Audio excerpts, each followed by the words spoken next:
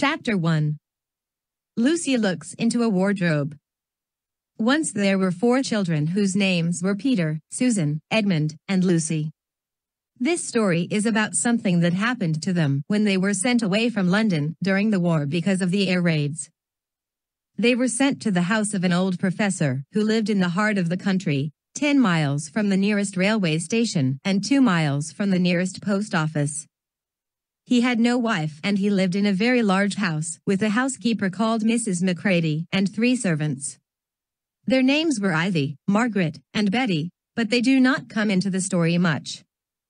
He himself was a very old man with shaggy white hair, which grew over most of his face as well as on his head, and they liked him almost at once, but on the first evening when he came out to meet them at the front door he was so odd-looking that Lucy was a little afraid of him. And Edmund wanted to laugh and had to keep on pretending he was blowing his nose to hide it. As soon as they had said good night to the professor and gone upstairs on the first night, the boys came into the girls' room and they all talked it over. "We've fallen on our feet, and no mistake," said Peter. "This is going to be perfectly splendid. That old chap will let us do anything we like." "I think he's an old dear," said Susan. "So, come off it," said Edmund, who was tired and pretending not to be tired, which always made him bad-tempered. "Don't go on talking like that." "Like what?" said Susan, "and anyway, it's time you were in bed." "Trying to talk like mother," said Edmund. "And who are you to say when I'm to go to bed?" "Go to bed yourself." "Hadn't we all better go to bed?" said Lucy. "There's sure to be a row if we're heard talking here." "No, there won't," said Peter. "I tell you this is the sort of house where no one's going to mind what we do.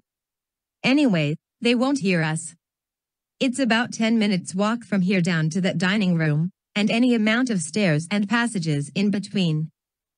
"What's that noise?" said Lucy suddenly. It was a far larger house than she had ever been in before, and the thought of all those long passages and rows of doors leading into empty rooms was beginning to make her feel a little creepy. "It's only a bird, silly," said Edmund. "It's an owl," said Peter. "This is going to be a wonderful place for birds. I shall go to bed now. I say, let's go and explore tomorrow. You might find anything in a place like this. Did you see those mountains as we came along? And the woods? There might be eagles. There might be stags. There'll be hawks." "Badgers," said Lucy. "Snakes," said Edmund. "Foxes," said Susan. But when next morning came, there was a steady rain falling, so thick that when you looked out of the window you could see neither the mountains nor the woods nor even the stream in the garden. "Of course, it would be raining," said Edmund. They had just finished breakfast with the professor and were upstairs in the room he had set apart for them, a long, low room with 2 windows looking out in one direction and 2 in another. "Do stop grumbling, Ed," said Susan. "10 to 1 it'll clear up in an hour or so. And in the meantime we're pretty well off. There's a wireless and lots of books." "Not for me," said Peter. "I'm going to explore in the house." Everyone agreed to this, and that was how the adventures began. It was the sort of house that you never seem to come to the end of, and it was full of unexpected places. The first few doors they tried led only into spare bedrooms, as everyone had expected that they would, but soon they came to a very long room full of pictures, and there they found a suit of armor, and after that was a room all hung with green, with a harp in one corner. And then came 3 steps down and 5 steps up, and then a kind of little upstairs hall and a door that led out onto a balcony, and then a whole series of rooms that led into each other and were lined with books, most of them very old books and some bigger than a Bible in a church. And shortly after that they looked into a room that was quite empty except for one big wardrobe, the sort that has a looking glass in the door. There was nothing else in the room at all except a dead blue bottle on the windowsill. "Nothing there," said Peter, and they all trooped out again, all except Lucy. She stayed behind because she thought it would be worth while trying the door of the wardrobe, even though she felt almost sure that it would be locked. To her surprise, it opened quite easily, and 2 mothballs dropped out. Looking into the inside, she saw several coats hanging up, mostly long fur coats. There was nothing Lucy liked so much as the smell and feel of fur. She immediately stepped into the wardrobe and got in among the coats and rubbed her face against them, leaving the door open, of course, because she knew that it is very foolish to shut oneself into any wardrobe. Soon she went further in and found that there was a second row of coats hanging up behind the first one. It was almost quite dark in there, and she kept her arms stretched out in front of her so as not to bump her face into the back of the wardrobe. She took a step further in, then 2 or 3 steps, always expecting to feel woodwork against the tips of her fingers. But she could not feel it. This must be a simply enormous wardrobe, thought Lucy, going still further in and pushing the soft folds of the coats aside to make room for her. Then she noticed that there was something crunching under her feet. I wonder, is that more mothballs, she thought, stooping down to feel it with her hands. But instead of feeling the hard, smooth wood of the floor of the wardrobe, she felt something soft and powdery and extremely cold. This is very queer, she said, and went on a step or 2 further. Next moment she found that what was rubbing against her face and hands was no longer soft fur but something hard and rough and even prickly. Why, it is just like branches of trees, exclaimed Lucy. And then she saw that there was a light ahead of her, not a few inches away where the back of the wardrobe ought to have been, but a long way off. Something cold and soft was falling on her. A moment later she found that she was standing in the middle of a wood at night time with snow under her feet and snowflakes falling through the air. Lucy felt a little frightened, but she felt very inquisitive and excited as well. She looked back over her shoulder, and there, between the dark tree trunks, she could still see the open doorway of the wardrobe and even catch a glimpse of the empty room from which she had set out. It seemed to be still daylight there. I can always get back if anything goes wrong, thought Lucy. She began to walk forward, crunch crunch, over the snow and through the wood towards the other light. In about 10 minutes, she reached it and found that it was a lamp post. As she stood looking at it, wondering why there was a lamp post in the middle of a wood and wondering what to do next, she heard a pitter-patter of feet coming towards her. And soon after that a very strange person stepped out from among the trees into the light of the lamp post. He was only a little taller than Lucy herself, and he carried over his head an umbrella, white with snow. From the waist upwards, he was like a man, but his legs were shaped like a goat's, and instead of feet he had goat's hoofs. He also had a tail, but Lucy did not notice this at first because it was neatly caught up over the arm that held the umbrella so as to keep it from trailing in the snow. He had a red woolen muffler round his neck, and his skin was rather reddish too. He had a strange, but pleasant little face with a short pointed beard and curly hair, and out of the hair there stuck 2 horns, one on each side of his forehead. One of his hands, as I have said, held the umbrella. In the other arm he carried several brown paper parcels. What with the parcels and the snow, it looked just as if he had been doing his Christmas shopping. He was a fawn. And when he saw Lucy, he gave such a start of surprise that he dropped all his parcels. "Goodness gracious me!" exclaimed the fawn. Chapter 2: What Lucy Found There. "Good evening," said Lucy. But the fawn was so busy picking up his parcels that at first he did not reply. When he had finished, he made her a little bow. Good evening," said the fawn. "Excuse me, I don't want to be inquisitive, but should I be right in thinking that you are a daughter of Eve?"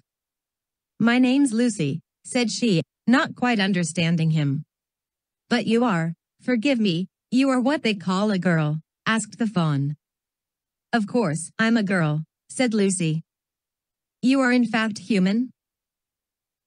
"Of course, I'm human," said Lucy, still a little puzzled. To be sure, said the fawn. "How stupid of me.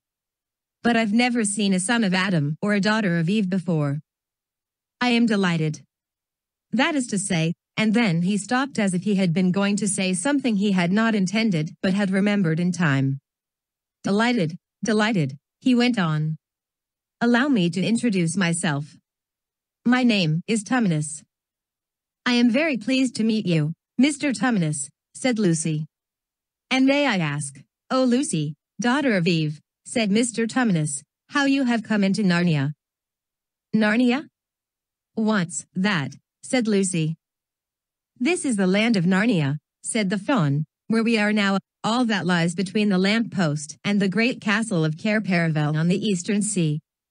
And you have come from the wild woods of the west. I got in through the wardrobe in the spare room, said Lucy. Bob, said Mr. Tumnus in a rather melancholy voice, if only I had worked harder at geography when I was a little fawn, I should no doubt know all about those strange countries. It is too late now. But they aren't countries at all, said Lucy, almost laughing. It's only just back there, at least, I'm not sure. It is summer there. Meanwhile, said Mr. Tumnus, it is winter in Narnia, and has been for ever so long, and we shall both catch cold if we stand here talking in the snow. Daughter of Eve from the far land of Sperum, where eternal summer reigns around the bright city of Wardrobe, how would it be if you came and had tea with me? Thank you very much, Mr. Tumnus, said Lucy. But I was wondering whether I ought to be getting back. It's only just round the corner, said the fawn, and there'll be a roaring fire, and toast, and sardines, and cake. Well, it's very kind of you, said Lucy. But I shan't be able to stay long. If you will take my arm, daughter of Eve, said Mr. Tumnus, I shall be able to hold the umbrella over both of us. That's the way. Now, off we go. And so Lucy found herself walking through the wood arm in arm with this strange creature as if they had known one another all their lives. They had not gone far before they came to a place where the ground became rough and there were rocks all about and little hills up and little hills down. At the bottom of one small valley Mr. Tumnus turned suddenly aside as if he were going to walk straight into an unusually large rock, but at the last moment Lucy found he was leading her into the entrance of a cave. As soon as they were inside, she found herself blinking in the light of a wood fire. Then Mr. Tumnus stooped and took a flaming piece of wood out of the fire with a neat little pair of tongs and lit a lamp. Now we shan't be long, he said, and immediately put a kettle on. Lucy thought she had never been in a nicer place. It was a little, dry, clean cave of reddish stone with a carpet on the floor and two little chairs and a table and a dresser and a mantelpiece over the fire and above that a picture of an old faun with a grey beard. In one corner there was a door which Lucy thought must lead to Mr. Tumnus' bedroom, and on one wall was a shelf full of books. Lucy looked at these while he was setting out the tea things. They had titles like The Life and Letters of Silenus or Nymphs and Their Ways or Men, Monks, and Gamekeepers, A Study in Popular Legend or Is Man a Myth? Now, daughter of Eve, said the faun. And really it was a wonderful tea. There was a nice brown egg, lightly boiled, for each of them, and then sardines on toast, and then buttered toast, and then toast with honey, and then a sugar-topped cake. And when Lucy was tired of eating the faun began to talk. He had wonderful tales to tell of life in the forest. He told about the midnight dances and how the nymphs who lived in the wells and the dryads who lived in the trees came out to dance with the fauns, about long hunting parties after the milk-white stag who could give you wishes if you caught him. About feasting and treasure-seeking with the wild red dwarfs in deep mines and caverns far beneath the forest floor, and then about summer when the woods were green and old Silenus on his fat donkey would come to visit them, and sometimes Bacchus himself. And then the streams would run with wine instead of water and the whole forest would give itself up to jollification for weeks on end. Not that it isn't always winter now, he added gloomily. Then to cheer himself up, he took out from its case on the dresser a strange little flute that looked as if it were made of straw and began to play. And the tune he played made Lucy want to cry and laugh and dance and go to sleep all at the same time. It must have been hours later when she shook herself and said, "So Mr. Tumnus, I'm so sorry to stop you, and I do love that tune. But really, I must go home. I only meant to stay for a few minutes." "It's no good now, you know," said the faun, laying down his flute and shaking his head at her very sorrowfully. "No good," said Lucy, jumping up and feeling rather frightened. "What do you mean?" "I've got to go home at once. The others will be wondering what has happened to me." But a moment later, she asked, "Mr. Tumnus, whatever is the matter?" For the fawn's brown eyes had filled with tears, and then the tears began trickling down his cheeks, and soon they were running off the end of his nose, and at last he covered his face with his hands and began to howl. "Mr. Tumnus! Mr. Tumnus!" said Lucy in great distress. Don't. What is the matter? Aren't you well? Dear Mr. Tumnus, do tell me what is wrong." But the fawn continued sobbing as if his heart would break. And even when Lucy went over and put her arms round him and lent him her handkerchief, he did not stop. He merely took the handkerchief and kept on using it, wringing it out with both hands whenever it got too wet to be any more use, so that presently Lucy was standing in a damp patch. "Mr. Tumnus," bawled Lucy in his ear, shaking him. "Do stop. Stop it at once. You ought to be ashamed of yourself, a great big fawn like you. What on earth are you crying about?" Oh, sobbed Mr. Tumnus, "I'm crying because I'm such a bad fawn." "I don't think you're a bad fawn at all," said Lucy. "I think you are a very good fawn. You are the nicest fawn I've ever met." Oh, you wouldn't say that if you knew," replied Mr. Tumnus between his sobs. "No, I'm a bad fawn. I don't suppose there ever was a worse fawn since the beginning of the world." "But what have you done?" asked Lucy. "My old father, now," said Mr. Tumnus, "that's his picture over the mantelpiece. He would never have done a thing like this." "A thing like what?" said Lucy.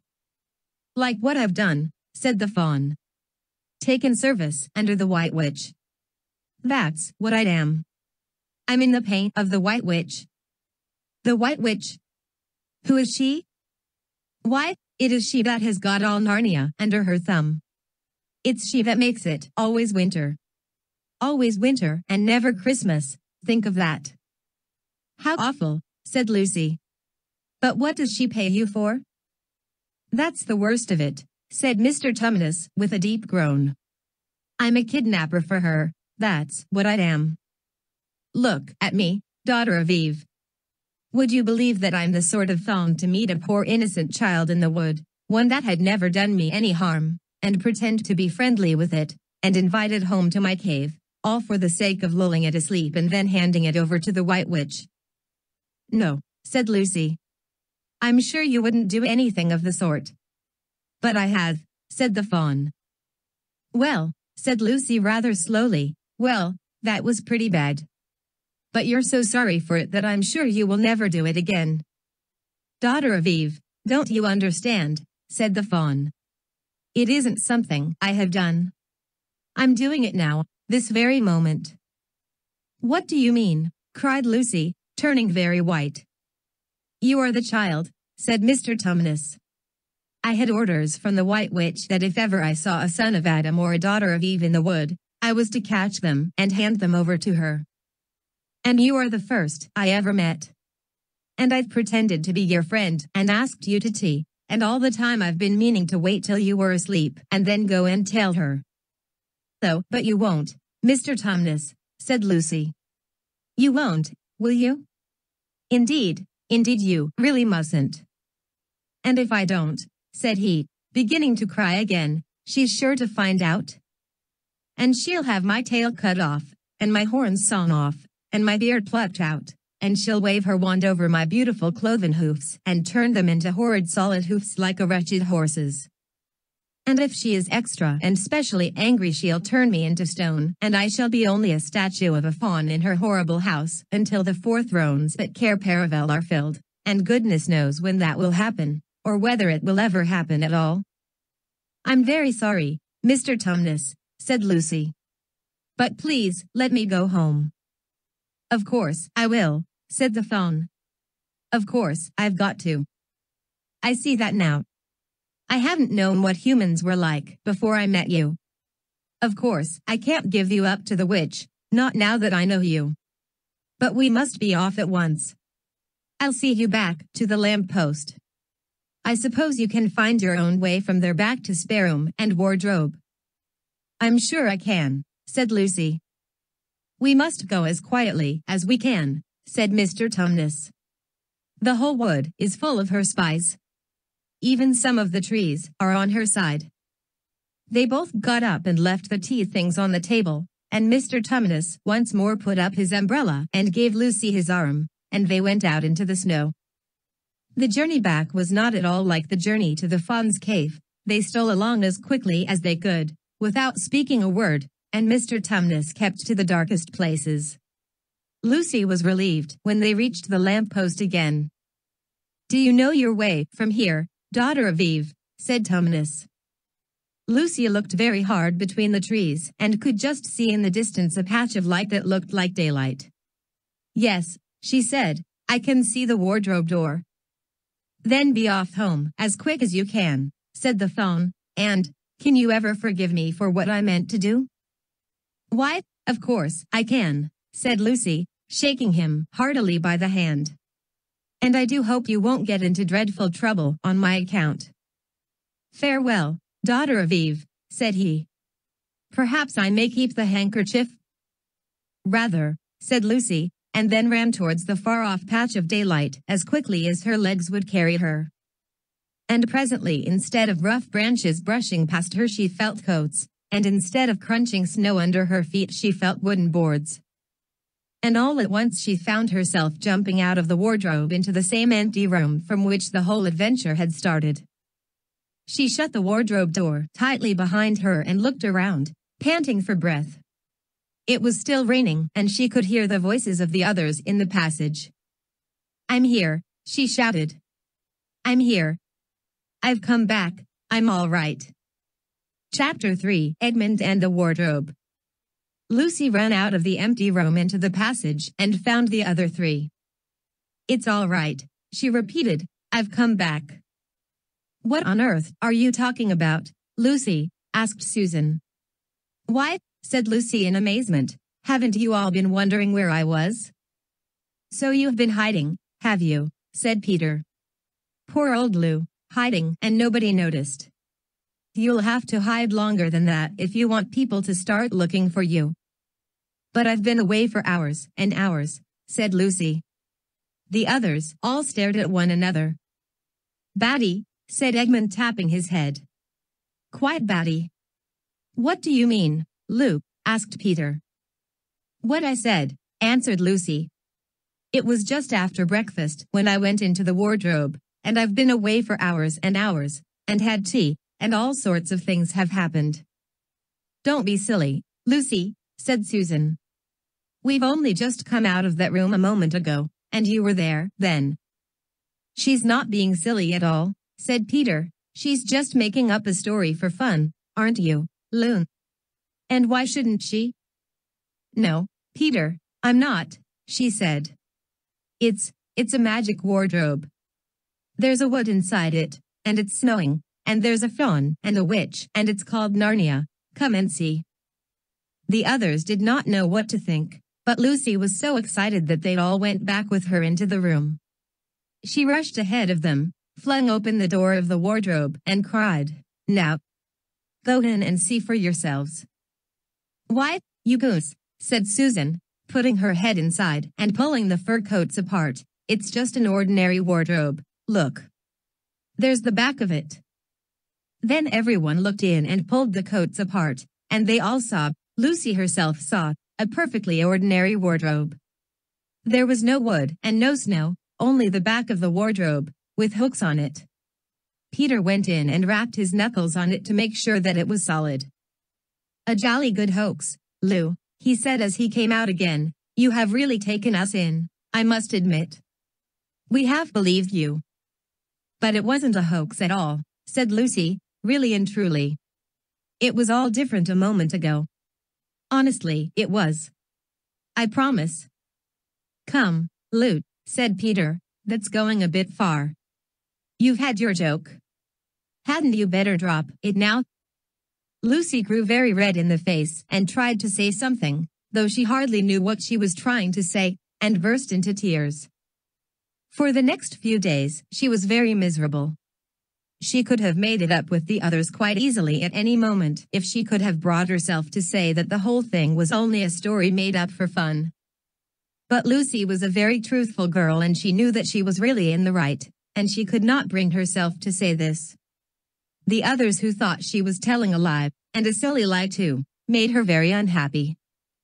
The two elder ones did this without meaning to do it, but Edmund could be spiteful, and on this occasion he was spiteful. He sneered and jeered at Lucy and kept on asking her if she'd found any other new countries in other cupboards all over the house. What made it worse was that these days ought to have been delightful. The weather was fine and they were out of doors from morning to night, bathing, fishing, climbing trees, birds nesting, and lying in the heather. But Lucy could not properly enjoy any of it. And so things went on until the next wet day. That day, when it came to the afternoon and there was still no sign of a break in the weather, they decided to play hide and seek. Susan was it, and as soon as the others scattered to hide, Lucy went to the room where the wardrobe was. She did not mean to hide in the wardrobe, because she knew that would only set the others talking again about the whole wretched business. But she did want to have one more look inside it, for by this time she was beginning to wonder herself whether Narnia and the Faun had not been a dream. The house was so large and complicated and full of hiding places that she thought she would have time to have one look into the wardrobe and then hide somewhere else. But as soon as she reached it she heard steps in the passage outside, and then there was nothing for it but to jump into the wardrobe and hold the door closed behind her. She did not shut it properly because she knew that it is very silly to shut oneself into a wardrobe, even if it is not a magic one. Now the steps she had heard were those of Edmund, and he came into the room just in time to see Lucy vanishing into the wardrobe. He at once decided to get into it himself, not because he thought it a particularly good place to hide, but because he wanted to go on teasing her about her imaginary country. He opened the door. There were the coats hanging up as usual, and a smell of mothballs, and darkness, and silence, and no sign of Lucy. "She thinks I'm Susan come to catch her," said Edmund to himself, "and so she's keeping very quiet in at the back." He jumped in and shut the door, forgetting what a very foolish thing this is to do. Then he began feeling about for Lucy in the dark. He had expected to find her in a few seconds and was very surprised when he did not. He decided to open the door again and let in some light. But he could not find the door either. He didn't like this at all and began groping wildly in every direction. He even shouted out, "Lucy! Lou! Where are you? I know you're here." There was no answer and Edmund noticed that his own voice had a curious sound, not the sound you expect in a cupboard, but a kind of open-air sound. He also noticed that he was unexpectedly cold, and then he saw a light. "Thank goodness," said Edmund, "the door must have swung open of its own accord." He forgot all about Lucy and went towards the light, which he thought was the open door of the wardrobe. But instead of finding himself stepping out into the spare room, he found himself stepping out from the shadow of some thick dark fir trees into an open place in the middle of a wood. There was crisp, dry snow under his feet and more snow lying on the branches of the trees. Overhead, there was a pale blue sky, the sort of sky one sees on a fine winter day in the morning. Straight ahead of him he saw between the tree trunks the sun, just rising, very red and clear. Everything was perfectly still, as if he were the only living creature in that country. There was not even a robin or a squirrel among the trees, and the wood stretched as far as he could see in every direction. He shivered. He now remembered that he had been looking for Lucy, and also how unpleasant he had been to her about her imaginary country, which now turned out not to have been imaginary at all. He thought that she must be somewhere quite close, and so he shouted, "Lucy! Lucy! I'm here, too, Edmund." There was no answer. "She's angry about all the things I've been saying lately," thought Edmund. And though he did not like to admit that he had been wrong, he also did not much like being alone in this strange, cold, quiet place, so he shouted again. I say, Lou. I'm sorry, I didn't believe you. I see now you were right all along. Do come out. Make it Pax. Still there was no answer. Just like a girl, said Edmund to himself, sulking somewhere, and won't accept an apology. He looked round him again and decided he did not much like this place, and had almost made up his mind to go home, when he heard, very far off in the wood, a sound of bells. He listened and the sound came nearer and at last there swept into sight a sledge drawn by 2 reindeer. The reindeer were about the size of Shetland ponies, and their hair was so white that even the snow hardly looked white compared with them. Their branching horns were gilded and shone like something on fire when the sunrise caught them. Their harness was of scarlet leather and covered with bells. On the sledge, driving the reindeer, sat a fat dwarf who would have been about 3 feet high if he had been standing. He was dressed in polar bear's fur and on his head he wore a red hood with a long gold tassel hanging down from its point. His huge beard covered his knees and served him instead of a rug. But behind him, on a much higher seat in the middle of the sledge sat a very different person, a great lady, taller than any woman that Edmund had ever seen. She also was covered in white fur up to her throat and held a long straight golden wand in her right hand and wore a golden crown on her head. Her face was white, not merely pale, but white like snow or paper or icing sugar, except for her very red mouth. It was a beautiful face in other respects, but proud and cold and stern. The sledge was a fine sight as it came sweeping towards Edmund with the bells jingling and the dwarf cracking his whip and the snow flying up on each side of it. Stop, said the lady, and the dwarf pulled the reindeer up so sharp that they almost sat down. Then they recovered themselves and stood champing their bits and blowing. In the frosty air the breath coming out of their nostrils looked like smoke. And what, pray, are you, said the lady, looking hard at Edmund. My name's Edmund, said Edmund rather awkwardly. He did not like the way she looked at him. The lady frowned. Is that how you address a queen? She asked, looking sterner than ever. I beg your pardon, your majesty, I didn't know, said Edmund. Not know the Queen of Narnia, cried she. Hot. You shall know us better hereafter. But I repeat, what are you? Please, your majesty, said Edmund, I don't know what you mean. I'm at school, at least, I was, it's the holidays now. Chapter 4 Turkish Delight. But what are you, said the queen again. Are you a great overgrown dwarf that has cut off its beard? No, your majesty, said Edmund, I never had a beard, I'm a boy. A boy, said she. Do you mean you are a son of Adam? Edmund stood still, saying nothing. He was too confused by this time to understand what the question meant. I see you are an idiot, whatever else you may be, said the queen. Answer me, once and for all, or I shall lose my patience. Are you human? Yes, your majesty, said Edmund. And how, pray, did you come to enter my dominions? Please, your majesty, I came in through a wardrobe. A wardrobe? What do you mean? I opened a door and just found myself here, your majesty, said Edmund. Hot, said the queen, speaking more to herself than to him. A door. A door from the world of men. I have heard of such things. This may wreck all. But he is only one, and he is easily dealt with. As she spoke these words she rose from her seat and looked Edmund full in the face, her eyes flaming. At the same moment she raised her wand. Edmund felt sure that she was going to do something dreadful, but he seemed unable to move.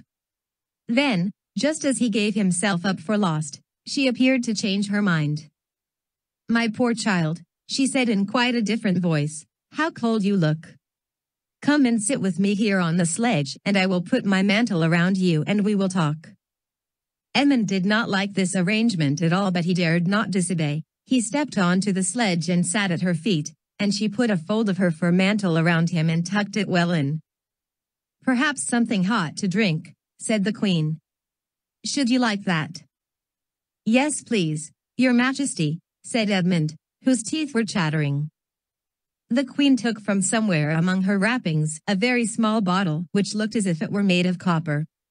Then, holding out her arm, she let one drop fall from it onto the snow beside the sledge.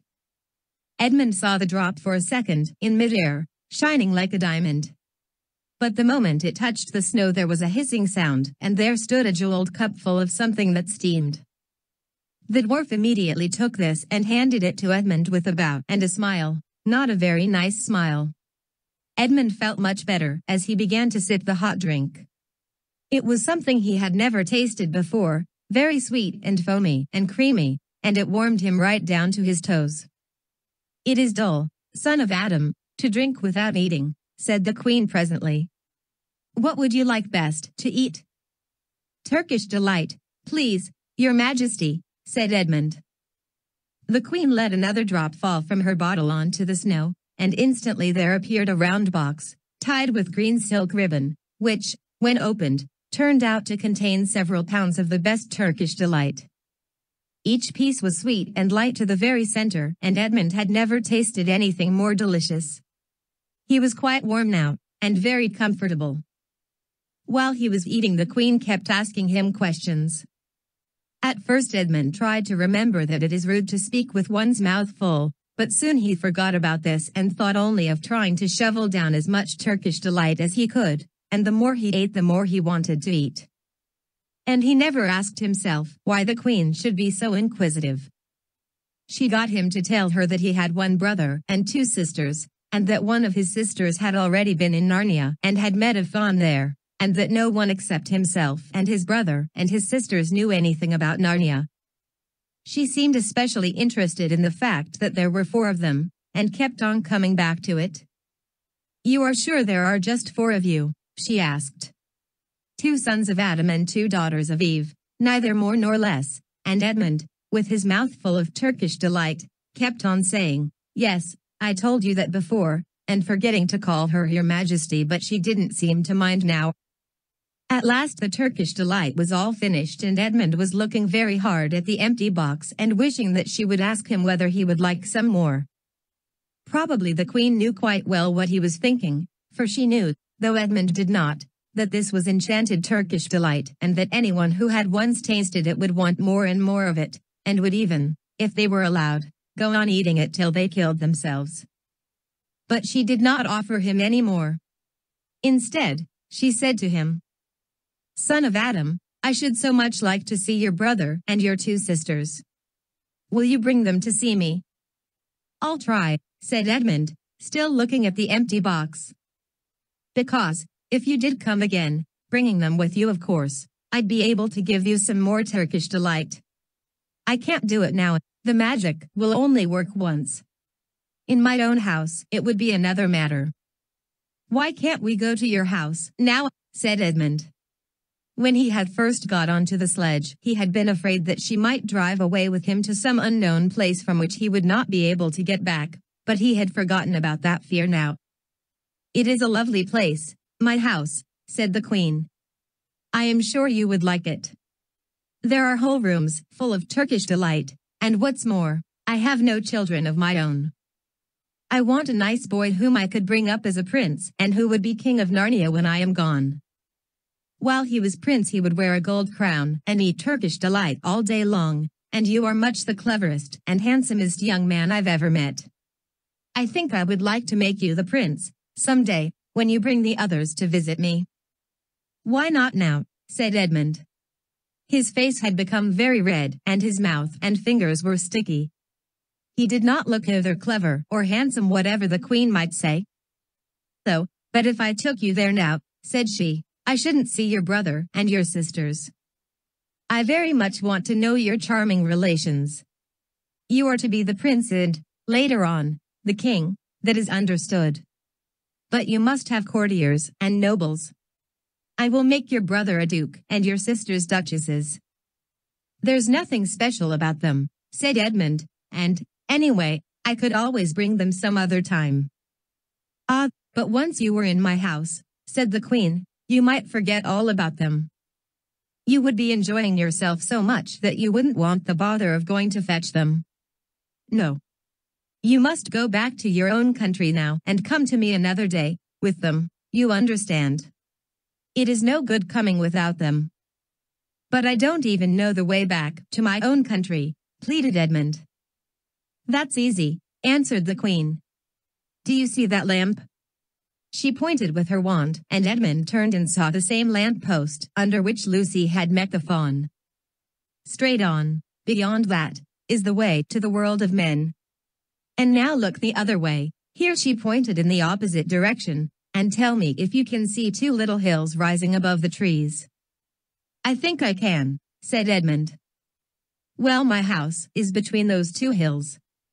So next time you come you have only to find the lamp-post and look for those two hills and walk through the wood till you reach my house. You had better keep the river on your right when you get to it. But remember, you must bring the others with you. I might have to be very angry with you if you came alone. I'll do my best, said Edmund. And, by the way, said the Queen, you needn't tell them about me.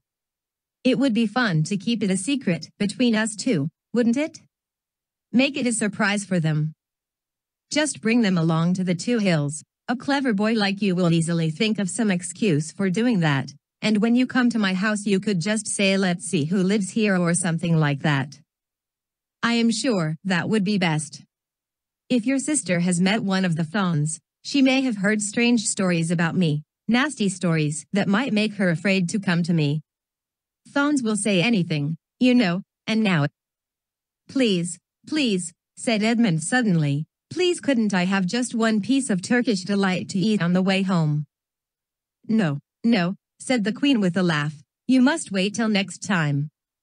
While she spoke, she signaled to the dwarf to drive on, but as the sledge swept away out of sight, the Queen waved to Edmund calling out, next time. Next time. Don't forget. Come soon. Edmund was still staring after the sledge when he heard someone calling his own name, and looking round he saw Lucy coming towards him from another part of the wood. So, Edmund, she cried. So, you've got in too. Isn't it wonderful, and now? All right, said Edmund, I see you were right, and it is a magic wardrobe after all. I'll say I'm sorry, if you like. But where on earth have you been all this time? I've been looking for you everywhere. If I'd known you had got in I'd have waited for you, said Lucy, who was too happy and excited to notice how snappishly Edmund spoke or how flushed and strange his face was. I've been having lunch with dear Mr. Tumnus, the fawn, and he's very well and the White Witch has done nothing to him for letting me go, so he thinks she can't have found out and perhaps everything is going to be all right after all. The White Witch, said Edmund, who's she? She is a perfectly terrible person, said Lucy. She calls herself the Queen of Narnia, though she has no right to be a queen at all, and all the fauns and dryads and naiads and dwarfs and animals, at least all the good ones, simply hate her. And she can turn people into stone and do all kinds of horrible things. And she has made a magic so that it is always winter in Narnia, always winter, but it never gets to Christmas. And she drives about on a sledge, drawn by a reindeer, with her wand in her hand and a crown on her head. Edmund was already feeling uncomfortable from having eaten too many sweets, and when he heard that the lady he had made friends with was a dangerous witch he felt even more uncomfortable. But he still wanted to taste that Turkish delight again more than he wanted anything else. Who told you all that stuff about the White Witch? He asked. Mr. Tumnus, the fawn, said Lucy. You can't always believe what fawns say, said Edmund, trying to sound as if he knew far more about them than Lucy. Who said so? Asked Lucy. Everyone knows it, said Edmund, ask anybody you like. But it's pretty poor sport standing here in the snow. Let's go home. Yes, let's, said Lucy. Oh Edmund, I am glad you've gotten too. The others will have to believe in Narnia now that both of us have been there. What fun it will be. But Edmund secretly thought that it would not be as good fun for him as for her. He would have to admit that Lucy had been right, before all the others, and he felt sure the others would all be on the side of the fawns and the animals, but he was already more than half on the side of the witch. He did not know what he would say, or how he would keep his secret once they were all talking about Narnia. By this time, they had walked a good way. Then suddenly they felt coats around them instead of branches, and next moment they were both standing outside the wardrobe in the empty room. "I say," said Lucy, "you do look awful, Edmund. Don't you feel well?" "I'm all right," said Edmund, but this was not true. He was feeling very sick. "Come on then," said Lucy, "let's find the others. What a lot we shall have to tell them. And what wonderful adventures we shall have now that we're all in it together."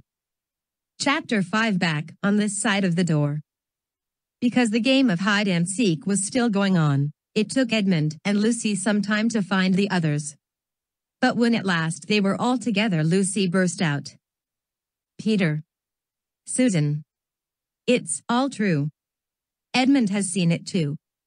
There is a country you can get to through the wardrobe. Edmund and I both got in. We met one another in there, in the wood." "Go on, Edmund, tell them all about it." "What's all this about, Ed?" said Peter. And now we come to one of the nastiest things in this story. Up to that moment Edmund had been feeling sick, and sulky, and annoyed with Lucy for being right, but he hadn't made up his mind what to do. When Peter suddenly asked him the question, he decided all at once to do the meanest and most spiteful thing he could think of. He decided to let Lucy down. "Tell us, Ed," said Susan. And Edmund gave a very superior look as if he were far older than Lucy, and then a little snigger and said, "Oh, yes, Lucy and I have been playing, pretending that all her story about a country in the wardrobe is true. Just for fun, of course. There's nothing there, really." Poor Lucy gave Edmund one look and rushed out of the room. Edmund, who was becoming a nastier person every minute, thought that he had scored a great success, and went on at once to say, "There she goes again. What's the matter with her? That's the worst of young kids, they always—" "Look here," said Peter, turning on him savagely, "shut up. You've been perfectly beastly to Lou ever since she started this nonsense about the wardrobe, and now you go playing games with her about it and setting her off again. I believe you did it simply out of spite." "But it's all nonsense," said Edmund, very taken aback. "Of course, it's all nonsense," said Peter, "that's just the point. Lou was perfectly all right when we left home, but since we've been down here she seems to be either going queer in the head or else turning into a most frightful liar. But whichever it is, what good do you think you'll do by jeering and nagging at her one day and encouraging her the next?" I thought, said Edmund, but he couldn't think of anything to say. "You didn't think anything at all," said Peter, "it's just spite. You've always liked being beastly to anyone smaller than yourself. We've seen that at school before now." "Did stop it," said Susan. "It won't make things any better having a row between you two. Let's go and find Lucy." It was not surprising that when they found Lucy, a good deal later, everyone could see that she had been crying. Nothing they could say to her made any difference. She stuck to her story and said, "I don't care what you think, and I don't care what you say. You can tell the professor, or you can write to Mother, or you can do anything you like. I know I'd met a fawn in there, and I wish I'd stayed there, and you are all beasts, beasts." It was an unpleasant evening. Lucy was miserable, and Edmund was beginning to feel that his plan wasn't working as well as he had expected. The two older ones were really beginning to think that Lucy was out of her mind. They stood in the passage talking about it in whispers long after she had gone to bed. The result was that next morning they decided that they really would go and tell the whole thing to the professor. "He'll write to Father if he thinks there is really something wrong with Lou," said Peter. "It's getting beyond us."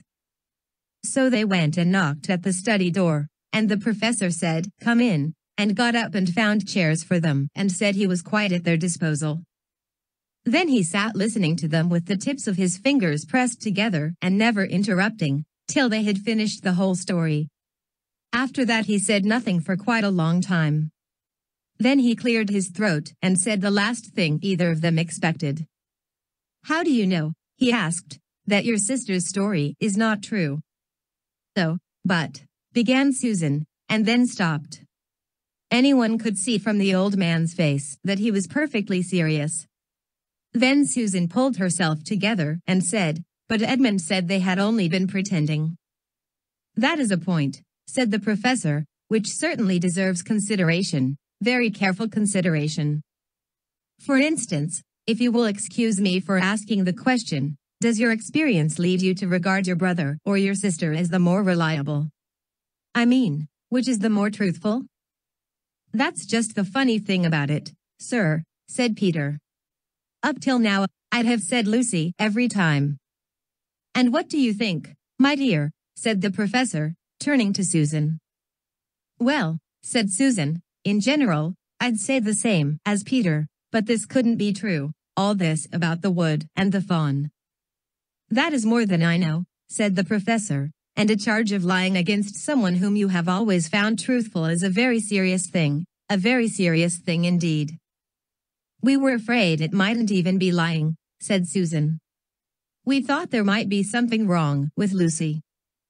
"Madness, you mean," said the professor quite coolly. "So, you can make your minds easy about that. One has only to look at her and talk to her to see that she is not mad." "But then," said Susan and stopped. She had never dreamed that a grown-up would talk like the professor and didn't know what to think. "Logic," said the professor half to himself. "Why don't they teach logic at these schools? There are only 3 possibilities. Either your sister is telling lies, or she is mad, or she is telling the truth. You know she doesn't tell lies, and it is obvious that she is not mad. For the moment, then, and unless any further evidence turns up, we must assume that she is telling the truth." Susan looked at him very hard and was quite sure from the expression on his face that he was not making fun of them. "But how could it be true, sir?" said Peter. "Why do you say that?" asked the professor. "Well, for one thing," said Peter, "if it was real, why doesn't everyone find this country every time they go to the wardrobe? I mean, there was nothing there when we looked, even Lucy didn't pretend there was." "What has that to do with it?" said the professor. "Well, sir, if things are real, they're there all the time." "Are they?" said the professor, and Peter did not know quite what to say. "But there was no time," said Susan. "Lucy had had no time to have gone anywhere, even if there was such a place. She came running after us the very moment we were out of the room. It was less than a minute, and she pretended to have been away for hours." "That is the very thing that makes her story so likely to be true," said the professor. "If there really is a door in this house that leads to some other world, if, I say, she had got into another world, I should not be at all surprised to find that that other world had a separate time of its own, so that however long you stayed there it would never take up any of our time. On the other hand, I don't think many girls of her age would invent that idea for themselves. If she had been pretending, she would have hidden for a reasonable time before coming out and telling her story." "But do you really mean, sir," said Peter, "that there could be other worlds, all over the place, just round the corner, like that?" "Nothing is more probable," said the professor, taking off his spectacles and beginning to polish them, while he muttered to himself, "I wonder what they do teach them at these schools." "But what are we to do?" said Susan. She felt that the conversation was beginning to get off the point. "My dear young lady," said the professor, suddenly looking up with a very sharp expression at both of them, "there is one plan which no one has yet suggested and which is well worth trying." "What's that?" said Susan. "We might all try minding our own business," said he. And that was the end of that conversation. After this things were a good deal better for Lucy. Peter saw to it that Edmund stopped jeering at her, and neither she nor anyone else felt inclined to talk about the wardrobe at all. It had become a rather alarming subject. And so for a time it looked as if all the adventures were coming to an end, but that was not to be. This house of the professor's, which even he knew so little about, was so old and famous that people from all over England used to come and ask permission to see over it. It was the sort of house that is mentioned in guidebooks and even in histories, and well it might be, for all manner of stories were told about it, some of them even stranger than the one I am telling you now. And when parties of sightseers arrived and asked to see the house, the professor always gave them permission, and Mrs. Macready, the housekeeper, showed them round, telling them about the pictures and the armor, and the rare books in the library. Mrs. Macready was not fond of children, and did not like to be interrupted when she was telling visitors all the things she knew. She had said to Susan and Peter almost on the first morning, "And please remember you're to keep out of the way whenever I'm taking a party over the house." Just as if any of us would want to waste half the morning trailing round with a crowd of strange grown-ups, said Edmund, and the other three thought the same. That was how the adventures began for the second time. A few mornings later Peter and Edmund were looking at the suit of armor and wondering if they could take it to bits when the two girls rushed into the room and said, "Look out.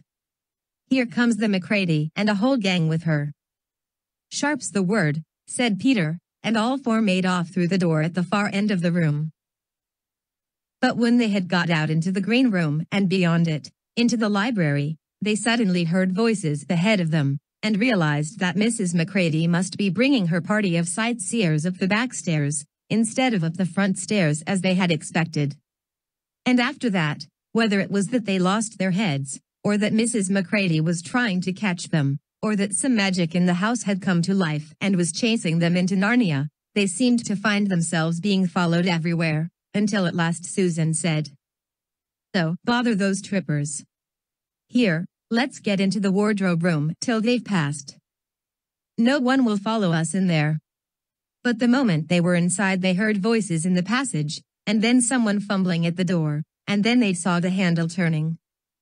"Quick," said Peter, "there's nowhere else," and flung open the wardrobe. All four of them bundled inside it and sat there, panting, in the dark. Peter held the door closed but did not shut it, for, of course, he remembered, as every sensible person does, that you should never shut yourself up in a wardrobe. Chapter 6 Into the Forest. "I wish the Macready would hurry up and take all these people away," said Susan presently. "I'm getting horribly cramped." "And what a filthy smell of camphor," said Edmund. "I expect the pockets of these coats are full of it," said Susan, "to keep away moths." "There's something sticking into my back," said Peter. "And isn't it cold?" said Susan.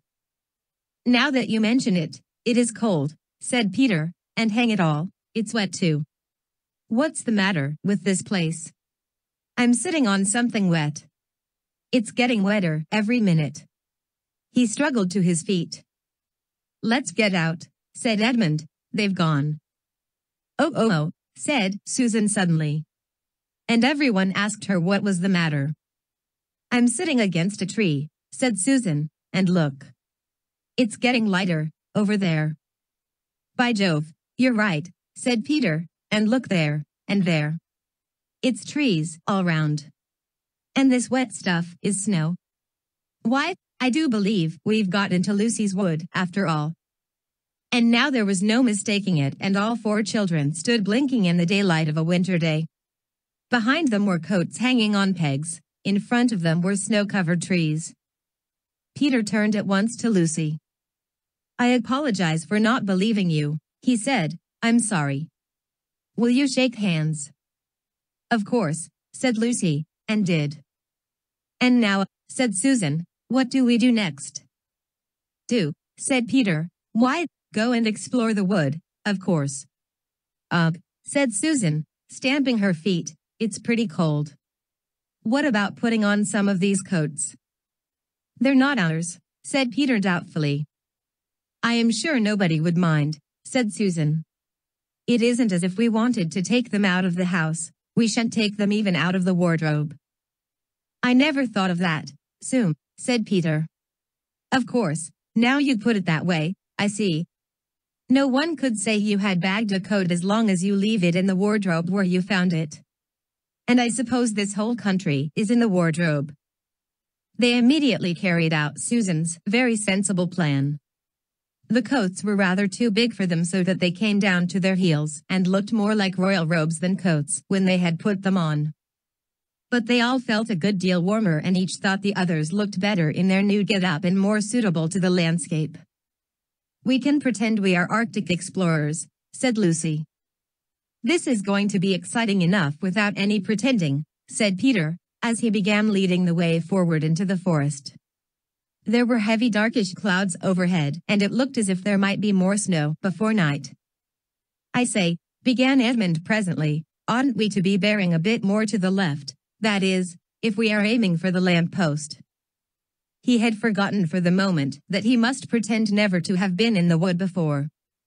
The moment the words were out of his mouth, he realized that he had given himself away. Everyone stopped, everyone stared at him. Peter whistled. "So you really were here," he said. "That time Lou said she'd met you in here, and you made out she was telling lies." There was a dead silence. "Well, of all the poisonous little beasts," said Peter, and shrugged his shoulders, and said no more.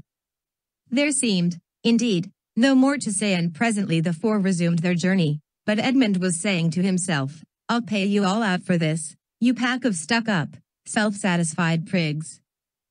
"Where are we going anyway?" said Susan, chiefly for the sake of changing the subject. "I think Lou ought to be the leader," said Peter. "Goodness knows she deserves it." "Where will you take us, Lou?" "What about going to see Mr. Tumnus?" said Lucy. "He's the nice faun I told you about." Everyone agreed to this, and off they went, walking briskly and stamping their feet. Lucy proved a good leader. At first she wondered whether she would be able to find the way, but she recognized an odd-looking tree in one place and a stump in another, and brought them on to where the ground became uneven and into the little valley, and at last to the very door of Mr. Tumnus' cave. But there a terrible surprise awaited them. The door had been wrenched off its hinges and broken to bits. Inside, the cave was dark and cold, and had the damp feel and smell of a place that had not been lived in for several days. Snow had drifted in from the doorway and was heaped on the floor, mixed with something black, which turned out to be the charred sticks and ashes from the fire. Someone had apparently flung it about the room and then stamped it out. The crockery lay smashed on the floor, and the picture of the fawn's father had been slashed into shreds with a knife. "This is a pretty good washout," said Edmund. "Not much good coming here." "What's this?" said Peter, stooping down. He had just noticed a piece of paper which had been nailed through the carpet to the floor. "Is there anything written on it?" asked Susan. "Yes, I think there is," answered Peter, "but I can't read it in this light. Let's get out into the open air." They all went out in the daylight and crowded round Peter as he read out the following words. "The former occupant of these premises, the Fawn Tumnus, is under arrest and awaiting his trial on a charge of high treason against Her Imperial Majesty Jadis, Queen of Narnia, Chatelaine of Cair Paravel, Empress of the Lone Islands, etc. Also of comforting her said Majesty's enemies, harboring spies, and fraternizing with humans. Signed Fenris, ULF, Captain of the Secret Police. Long live the Queen." The children stared at each other. "I don't know that I'm going to like this place, after all," said Susan. "Who is this Queen, Lou?" said Peter. "Do you know anything about her?" "She isn't a real queen at all," answered Lucy. "She's a horrible witch, the White Witch. Everyone, all the wood people, hate her. She has made an enchantment over the whole country so that it is always winter here and never Christmas." I wonder if there's any point in going on," said Susan. "I mean, it doesn't seem particularly safe here, and it looks as if it won't be much fun either. And it's getting colder every minute, and we've brought nothing to eat. What about just going home?" "So, but we can't, said Lucy suddenly. "Don't you see? We can't just go home, not after this. It is all on my account that the poor fawn has got into this trouble. he hid me from the witch and showed me the way back. That's what it means by comforting the Queen's enemies and fraternizing with humans. We simply must try to rescue him." "A lot we could do," said Edmund, "when we haven't even got anything to eat." "Shut up, you," said Peter, who was still very angry with Edmund. "What do you think, Susan?" "I've a horrid feeling that Lou is right," said Susan. "I don't want to go a step further and I wish we'd never come. But I think we must try to do something for Mr. whatever his name is, I mean the fawn." "That's what I feel, too," said Peter. "I'm worried about having no food with us.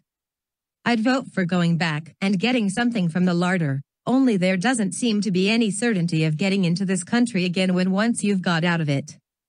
I think we'll have to go on." "So do I," said both the girls. "If only we knew where the poor chap was imprisoned," said Peter.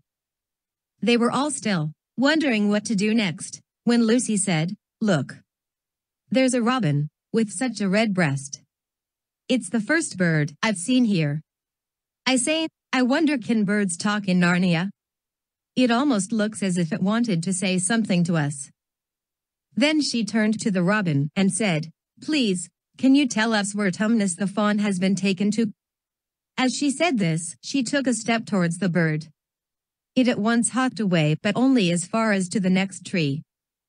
There it perched and looked at them very hard as if it understood all they had been saying. Almost without noticing that they had done so, the 4 children went a step or 2 nearer to it. At this the robin flew away again to the next tree and once more looked at them very hard. "Do you know," said Lucy, "I really believe he means us to follow him." "I've an idea he does," said Susan. "What do you think, Peter?" "Well, we might as well try it," answered Peter. The robin appeared to understand the matter thoroughly. It kept going from tree to tree, always a few yards ahead of them, but always so near that they could easily follow it. In this way it led them on, slightly downhill. Wherever the robin alighted, a little shower of snow would fall off the branch. Presently the clouds parted overhead, and the winter sun came out, and the snow all around them grew dazzlingly bright. They had been traveling in this way for about half an hour, with the 2 girls in front, when Edmund said to Peter, "If you're not still too high and mighty to talk to me, I've something to say which you'd better listen to." "What is it?" asked Peter. "Hush. Not so loud," said Edmund. "There's no good frightening the girls." "But have you realized what we're doing?" "What?" said Peter, lowering his voice to a whisper. "We're following a guide we know nothing about. How do we know which side that bird is on? Why shouldn't it be leading us into a trap? That's a nasty idea. Still, a robin, you know. They're good birds in all the stories I've ever read. I'm sure a robin wouldn't be on the wrong side. If it comes to that, which is the right side?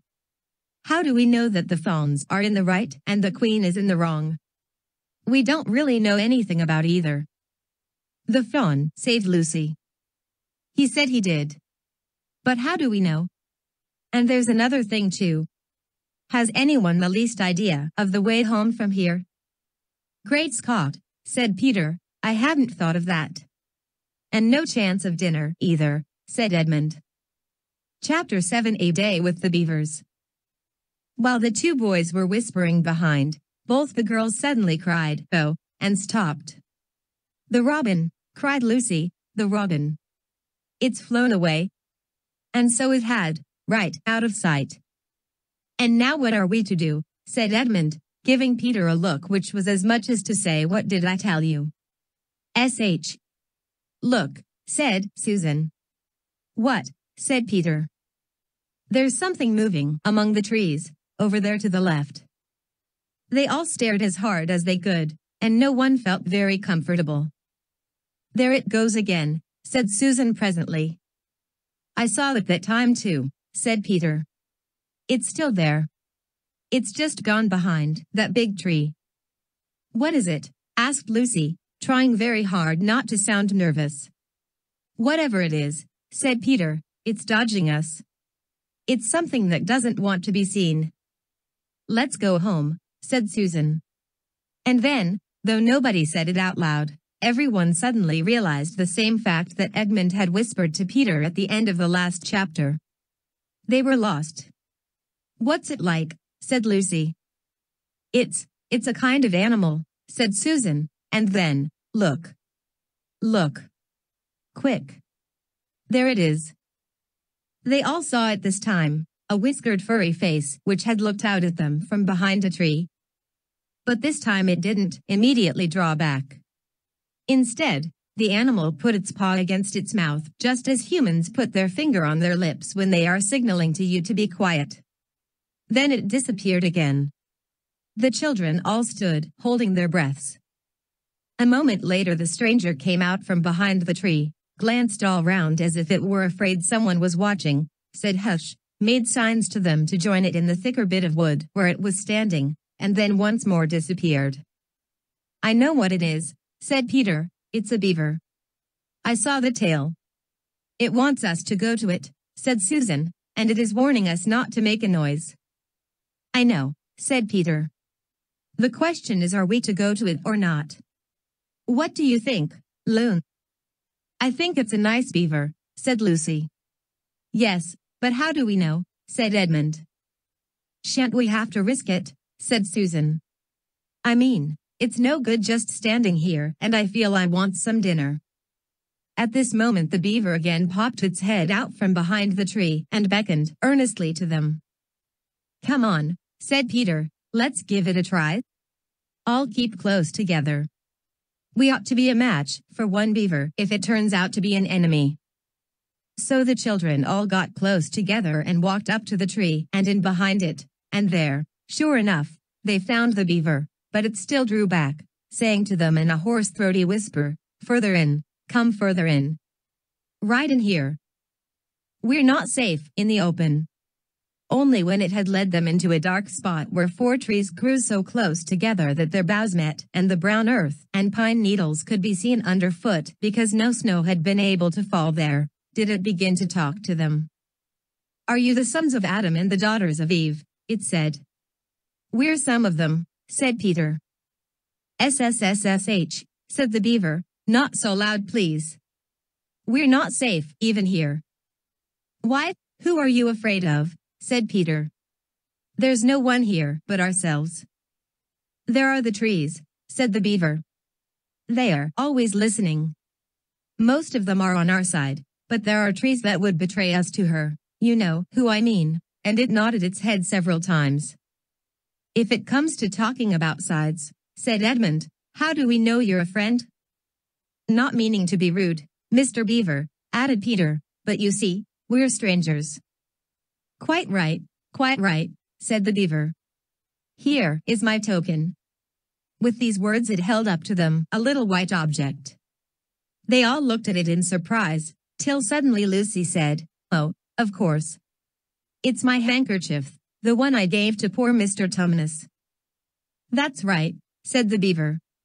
"Poor fellow, he got wind of the arrest before it actually happened and handed this over to me. He said that if anything happened to him, I must meet you here and take you on to." Here the beaver's voice sank into silence and it gave 1 or 2 very mysterious nods. Then signaling to the children to stand as close around it as they possibly could, so that their faces were actually tickled by its whiskers, it added in a low whisper, "They say Aslan is on the move, perhaps has already landed." And now a very curious thing happened. None of the children knew who Aslan was any more than you do, but the moment the beaver had spoken these words everyone felt quite different. Perhaps it has sometimes happened to you in a dream that someone says something which you don't understand, but in the dream it feels as if it had some enormous meaning, either a terrifying one which turns the whole dream into a nightmare, or else a lovely meaning too lovely to put into words, which makes the dream so beautiful that you remember it all your life and are always wishing you could get into that dream again. It was like that now. At the name of Aslan, each one of the children felt something jump in his inside. Edmund felt a sensation of mysterious horror. Peter felt suddenly brave and adventurous. Susan felt as if some delicious smell or some delightful strain of music had just floated by her. And Lucy got the feeling you have when you wake up in the morning and realize that it is the beginning of the holidays or the beginning of summer. "And what about Mr. Tumnus?" said Lucy. "Where is he?" "SSSSH," said the beaver, "not here. I must bring you where we can have a real talk and also dinner." No one except Edmund felt any difficulty about trusting the beaver now, and everyone, including Edmund, was very glad to hear the word dinner. They therefore all hurried along behind their new friend, who led them at a surprisingly quick pace, and always in the thickest parts of the forest, for over an hour. Everyone was feeling very tired and very hungry when suddenly the trees began to get thinner in front of them and the ground to fall steeply downhill. A minute later they came out under the open sky and found themselves looking down on a fine sight. They were standing on the edge of a steep, narrow valley, at the bottom of which ran, at least it would have been running if it hadn't been frozen, a fairly large river. Just below them a dam had been built across this river, and when they saw it everyone suddenly remembered that of course beavers are always making dams, and felt quite sure that Mr. Beaver had made this one. They also noticed that he now had a sort of modest expression on his face, the sort of look people have when you are visiting a garden they've made or reading a story they've written. So it was only common politeness when Susan said, "What a lovely dam." And Mr. Beaver didn't say hush this time, but merely a trifle. Merely a trifle. And it isn't really finished. Above the dam, there was what ought to have been a deep pool, but was now of course a level floor of dark green ice. And below the dam, much lower down, was more ice, but instead of being smooth this was all frozen into the foamy and wavy shapes in which the water had been rushing along at the very moment when the frost came. And where the water had been trickling over and spurting through the dam there was now a glittering wall of icicles, as if the side of the dam had been covered all over with flowers and wreaths and festoons of the purest sugar. And out in the middle, and partly on the top of the dam, was a funny little house shaped rather like an enormous beehive, and from a hole in the roof smoke was going up, so that when you saw it, you at once thought of cooking and became hungrier than you were before. That was what the others chiefly noticed, but Edmund noticed something else. A little lower down the river, there was another small river which came down another small valley to join it. And looking up that valley, Edmund could see two small hills, and he was almost sure they were the two hills which the White Witch had pointed out to him when he parted from her at the lamp-post that other day. And then between them, he thought, must be her palace, only a mile off or less. And he thought about Turkish Delight and about being a king, and horrible ideas came into his head. "Here we are," said Mr. Beaver, "and it looks as if Mrs. Beaver is expecting us. I'll lead the way. But be careful and don't slip." The top of the dam was wide enough to walk on, though not a very nice place to walk because it was covered with ice, and though the frozen pool was level with it on one side, there was a nasty drop to the lower river on the other. Along this route Mr. Beaver led them in single file right out to the middle, where they could look a long way up the river and a long way down it. And when they had reached the middle they were at the door of the house. "Here we are, Mrs. Beaver," said Mr. Beaver. "I've found them. Here are the sons and daughters of Adam and Eve," and they all went in. The first thing Lucy noticed as she went in was a burring sound, and the first thing she saw was a kind-looking old she-beaver sitting in the corner with a thread in her mouth working busily at her sewing machine, and it was from it that the sound came. She stopped her work and got up as soon as the children came in. "So you've come at last," she said, holding out both her wrinkled old paws. "At last. To think that ever I should live to see this day. The potatoes are on boiling and the kettle singing, and I dare say, Mr. Beaver, you'll get us some fish." "That I will," said Mr. Beaver, and he went out of the house and across the ice of the deep pool to where he had a little hole in the ice which he kept open every day with his hatchet. They took a pail with them. Mr. Beaver sat down quietly at the edge of the hole, looked hard into it, then suddenly shot in his paw, and before you could say Jack Robinson had whisked out a beautiful trout. Then he did it all over again until they had a fine catch of fish. Meanwhile, the girls were helping Mrs. Beaver to fill the kettle and lay the table and cut the bread and put the plates in the oven to heat and draw a huge jug of beer for Mr. Beaver from a barrel which stood in one corner of the house, and to put on the frying pan and get the dripping hot. Lucy thought the Beavers had a very snug little home, though it was not at all like Mr. Tumnus's cave. There were no books or pictures, and instead of beds there were bunks, like on board ship, built into the wall. And there were hams and strings of onions hanging from the roof, and against the walls were gum boots and oilskins and hatchets and pairs of shears and spades and trowels and things for carrying mortar in and fishing rods and fishing nets and sacks. And the cloth on the table, though very clean, was very rough. Just as the frying pan was nicely hissing, Peter and Mr. Beaver came in with the fish, which Mr. Beaver had already opened with his knife and cleaned out in the open air. You can think how good the new caught fish smelled while they were frying, and how the hungry children longed for them to be done, and how very much hungrier still they had become before Mrs. Beaver said, "Now we're nearly ready." Susan drained the potatoes and then put them all back in the empty pot to dry on the side of the range, while Lucy was helping Mrs. Beaver to dish up the trout, so that in a very few minutes everyone was drawing up stools and preparing to enjoy themselves.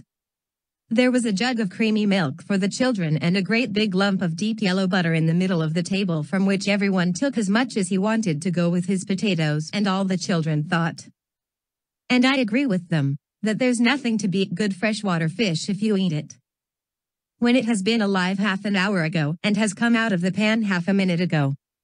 And when they had finished the fish, Mrs. Beaver brought unexpectedly out of the oven a great and gloriously sticky marmalade roll, steaming hot, and at the same time moved the kettle onto the fire, so that when they had finished the marmalade roll the tea was made and ready to be poured out. And when each person had got his cup of tea, each person shoved back his stool so as to be able to lean against the wall, and gave a long sigh of contentment.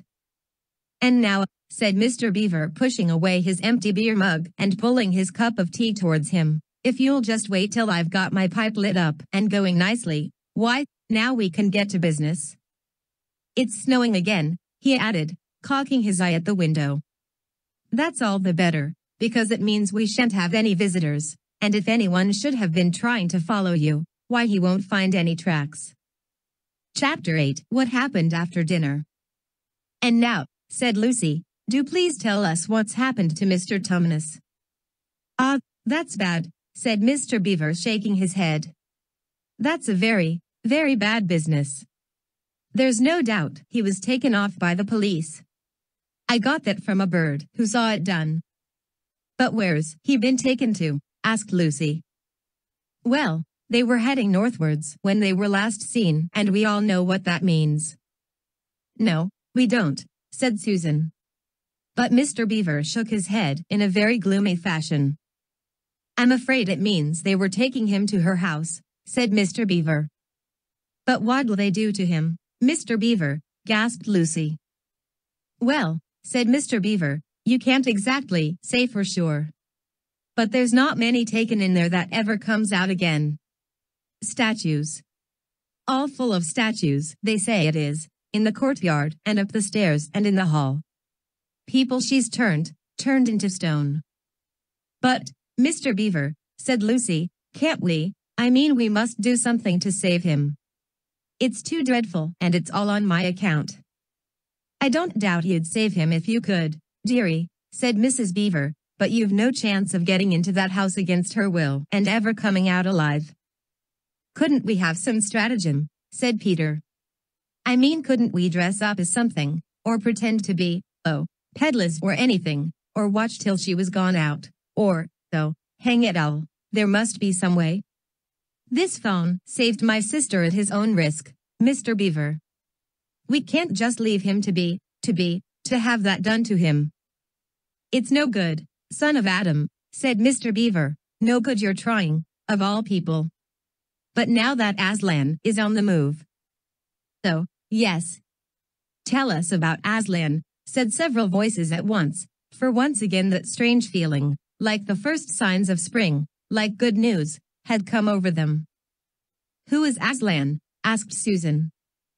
"Aslan," said Mr. Beaver, "why don't you know? He's the king." He's the lord of the whole wood, but not often here, you understand. Never in my time or my father's time. But the word has reached us that he has come back. He is in Narnia at this moment. He'll settle the White Queen, all right. It is he, not you, that will save Mr. Tumnus. She won't turn him into stone too, said Edmund. Lord love you, son of Adam, what a simple thing to say, answered Mr. Beaver with a great laugh. Turn him into stone? If she can stand on her 2 feet and look him in the face, it'll be the most she can do, and more than I expect of her. No. He'll put all to rights, as it says in an old rhyme in these parts. Wrong will be right, when Aslan comes in sight, at the sound of his roar, sorrows will be no more, when he bares his teeth, winter meets its death, and when he shakes his mane, we shall have spring again. You'll understand when you see him. But shall we see him? Asked Susan. Why, daughter of Eve, that's what I brought you here for. I'm to lead you where you shall meet him, said Mr. Beaver. Is he a man? Asked Lucy.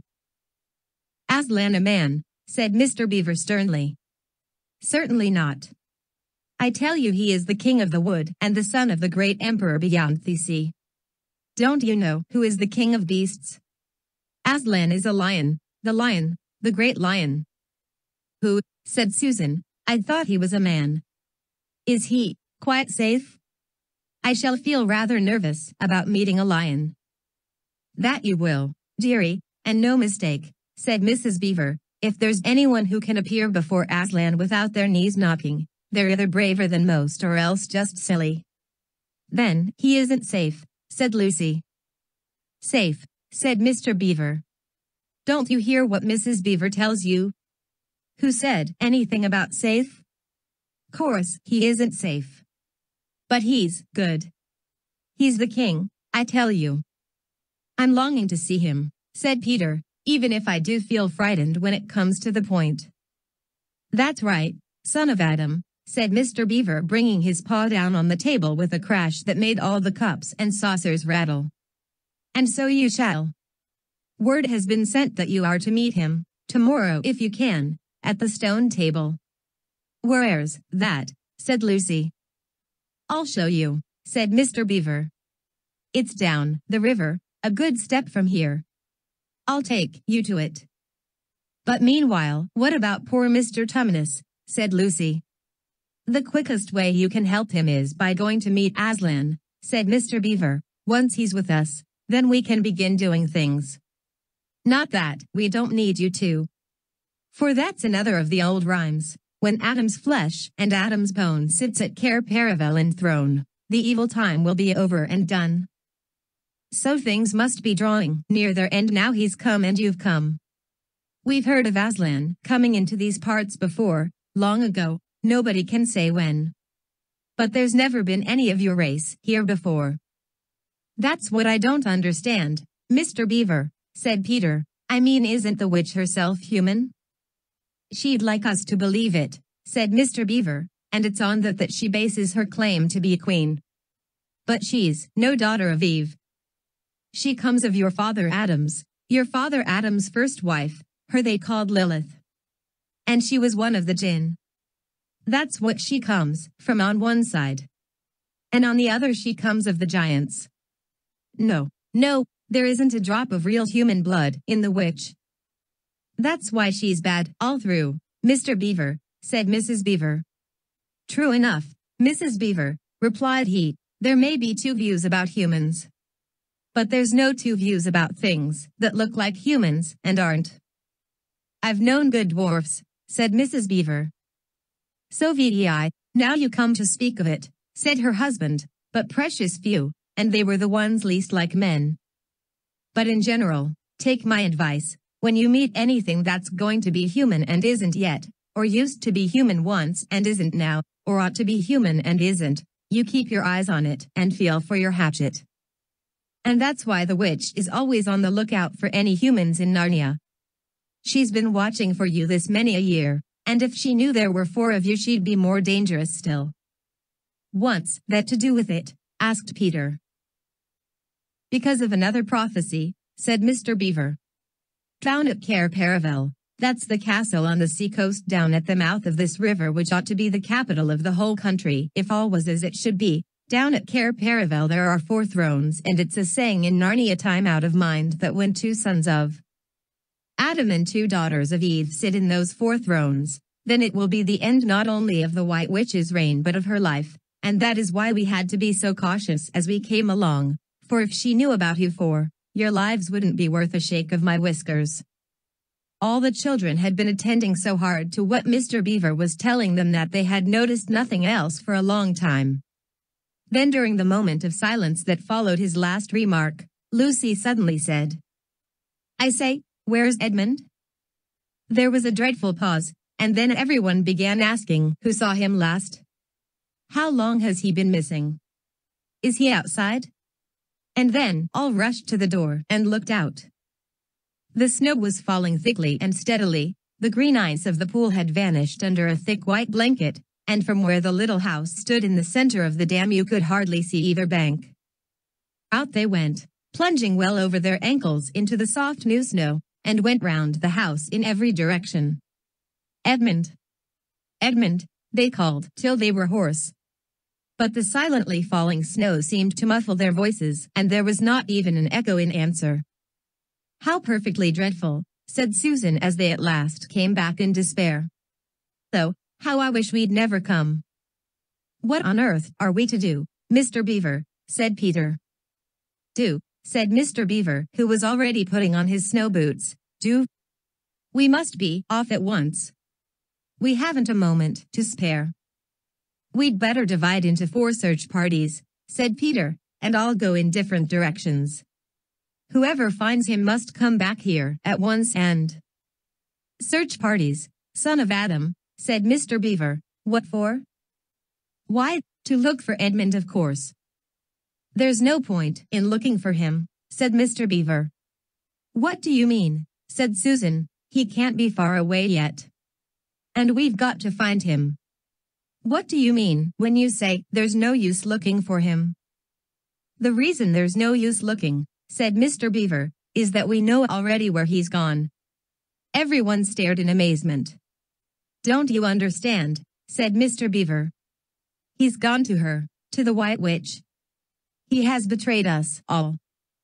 "Oh surely, no really," said Susan, "he can't have done that." "Can't he?" said Mr. Beaver, looking very hard at the 3 children, and everything they wanted to say died on their lips, for each felt suddenly quite certain inside that this was exactly what Edmund had done. "But will he know the way?" said Peter. "Has he been in this country before?" asked Mr. Beaver. "Has he ever been here alone?" "Yes," said Lucy almost in a whisper, "I'm afraid he has." "And did he tell you what he'd done or who he'd met?" "Well, no, he didn't," said Peter. "Then mark my words," said Mr. Beaver, "he has already met the White Witch and joined her side, and been told where she lives. I didn't like to mention it before, but the moment I set eyes on that brother of yours I said to myself, 'Treacherous.' He had the look of one who has been with the witch and eaten her food. You can always tell them if you've lived long in Narnia, something about their eyes." "All the same," said Peter in a rather choking sort of voice, "we'll still have to go and look for him. He is our brother, after all, even if he is rather a little beast, and he's only a kid." "Go to the witch's house," said Mrs. Beaver. "Don't you see that the only chance of saving either him or yourselves is to keep away from her?" "How do you mean?" said Lucy. "Why, all she wants is to get all 4 of you. Once you were all 4 inside her house, her job would be done, and there'd be 4 new statues in her collection before you'd had time to speak.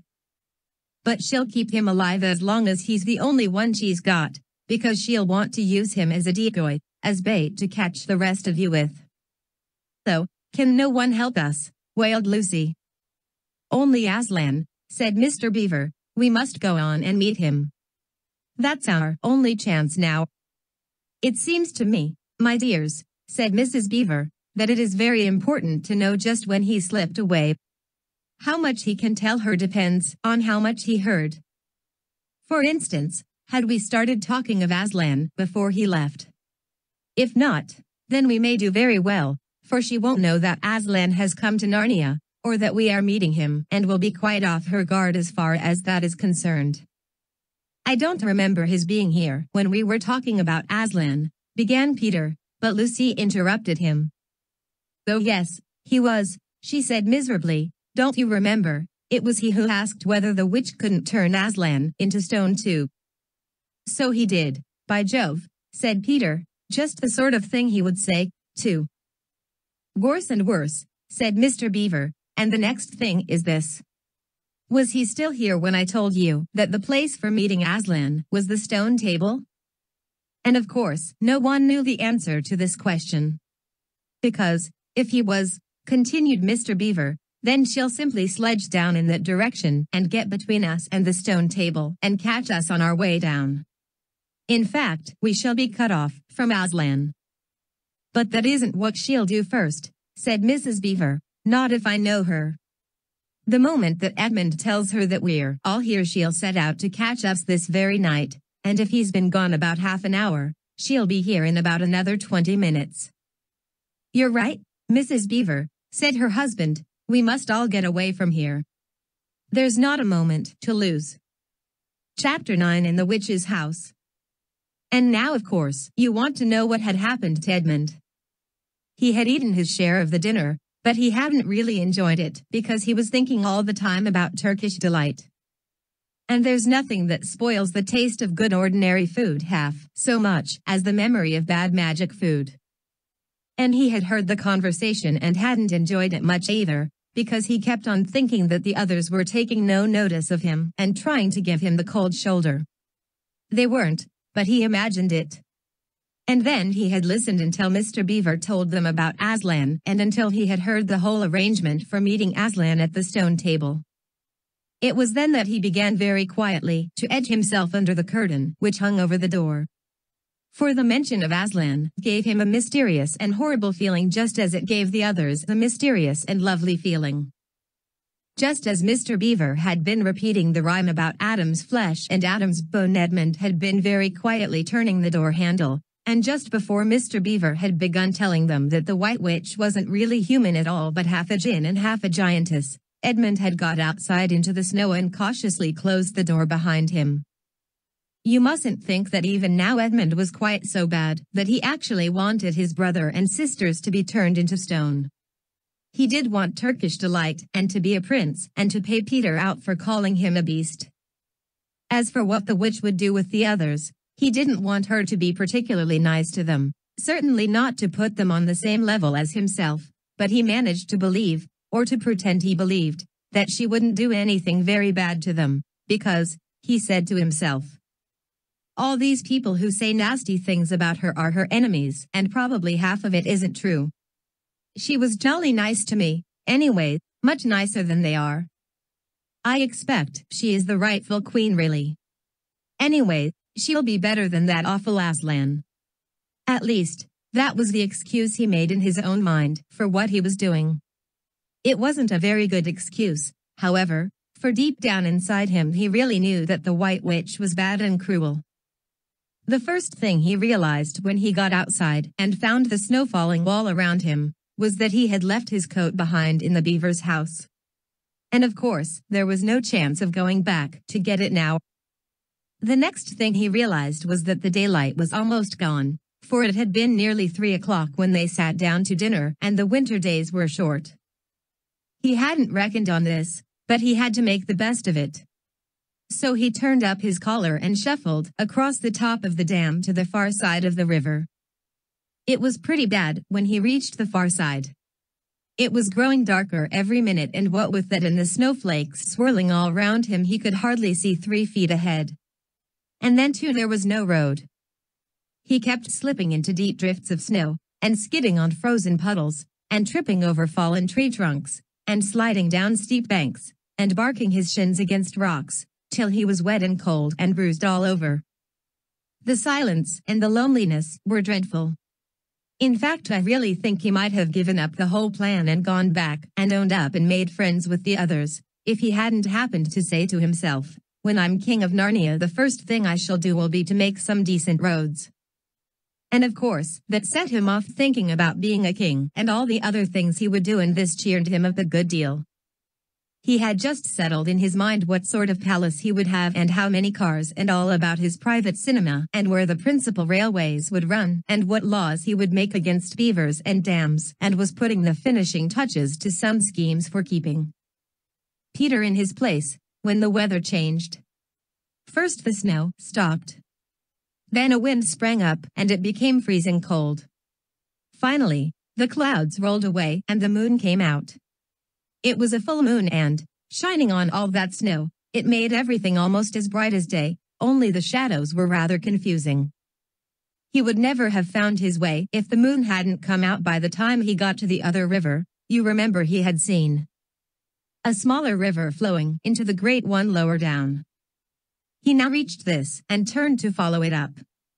But the little valley down which it came was much steeper and rockier than the one he had just left, and much overgrown with bushes, so that he could not have managed it at all in the dark.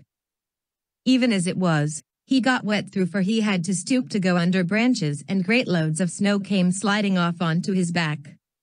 And every time this happened he thought more and more how he hated Peter, just as if all this had been Peter's fault. But at last he came to a part where it was more level and the valley opened out. And there, on the other side of the river, quite close to him, in the middle of a little plain between two hills, he saw what must be the White Witch's house. And the moon was shining brighter than ever. The house was really a small castle. It seemed to be all towers, little towers with long pointed spires on them, sharp as needles. They looked like huge dunces' caps or sorcerers' caps. And they shone in the moonlight, and their long shadows looked strange on the snow. Edmund began to be afraid of the house. But it was too late to think of turning back now. He crossed the river on the ice and walked up to the house. There was nothing stirring, not the slightest sound anywhere. Even his own feet made no noise on the deep newly fallen snow. He walked on, past corner after corner of the house, and past turret after turret to find the door. He had to go right round to the far side before he found it. It was a huge arch, but the great iron gates stood wide open. Edmund crept up to the arch and looked inside into the courtyard, and there he saw a sight that nearly made his heart stop beating. Just inside the gate, with the moonlight shining on it, stood an enormous lion crouched as if it was ready to spring. And Edmund stood in the shadow of the arch, afraid to go on and afraid to go back, with his knees knocking together. He stood there so long that his teeth would have been chattering with cold, even if they had not been chattering with fear. How long this really lasted I don't know, but it seemed to Edmund to last for hours. Then at last he began to wonder why the lion was standing so still. For it hadn't moved 1 inch since he first set eyes on it. Edmund now ventured a little nearer, still keeping in the shadow of the arch as much as he could. He now saw from the way the lion was standing that it couldn't have been looking at him at all. In fact, it was staring at something else, namely a little dwarf who stood with his back to it about 4 feet away. Aha, thought Edmund. When it springs at the dwarf, then will be my chance to escape. But still the lion never moved, nor did the dwarf. And now at last Edmund remembered what the others had said about the White Witch turning people into stone. Perhaps this was only a stone lion. And as soon as he had thought of that, he noticed that the lion's back and the top of its head were covered with snow. Of course, it must be only a statue. No living animal would have let itself get covered with snow. Then very slowly and with his heart beating as if it would burst, Edmund ventured to go up to the lion. Even now he hardly dared to touch it, but at last he put out his hand, very quickly, and did. It was cold stone. He had been frightened of a mere statue. The relief which Edmund felt was so great that in spite of the cold he suddenly got warm all over right down to his toes, and at the same time there came into his head what seemed a perfectly lovely idea. Probably, he thought, this is the great lion Aslan that they were all talking about. She's caught him already and turned him into stone. So that's the end of all their fine ideas about him. Pooh! Who's afraid of Aslan? And he stood there gloating over the stone lion, and presently he did something very silly and childish. He took a stump of lead pencil out of his pocket and scribbled a mustache on the lion's upper lip and then a pair of spectacles on its eyes. Then he said, "Yeah. Silly old Aslan. How do you like being a stone? You thought yourself mighty fine, didn't you?" But in spite of the scribbles on it, the face of the great stone beast still looked so terrible, and sad, and noble, staring up in the moonlight, that Edmund didn't really get any fun out of jeering at it. He turned away and began to cross the courtyard. As he got into the middle of it, he saw that there were dozens of statues all about, standing here and there rather as the pieces stand on a chessboard when it is halfway through the game. There were stone satyrs, and stone wolves, and bears, and foxes, and cowday mountains of stone. There were lovely stone shapes that looked like women but who were really the spirits of trees. There was the great shape of a centaur, and a winged horse, and a long lithe creature that Edmund took to be a dragon. They all looked so strange standing there perfectly lifelike and also perfectly still, in the bright cold moonlight, that it was eerie work crossing the courtyard. Right in the very middle stood a huge shape like a man, but as tall as a tree, with a fierce face and a shaggy beard and a great club in its right hand. Even though he knew that it was only a stone giant and not a live one, Edmund did not like going past it. He now saw that there was a dim light showing from a doorway on the far side of the courtyard. He went to it. There was a flight of stone steps going up to an open door. Edmund went up them. Across the threshold lay a great wolf. It's all right, he kept saying to himself. It's only a stone wolf. It can't hurt me, and he raised his leg to step over it.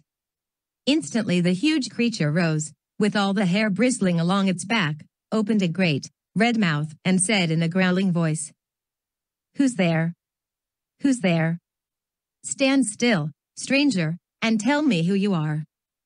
"If you please, sir," said Edmund, trembling so that he could hardly speak. "My name is Edmund, and I'm the son of Adam that Her Majesty met in the wood the other day, and I've come to bring her the news that my brother and sisters are now in Narnia, quite close, in the Beavers' house.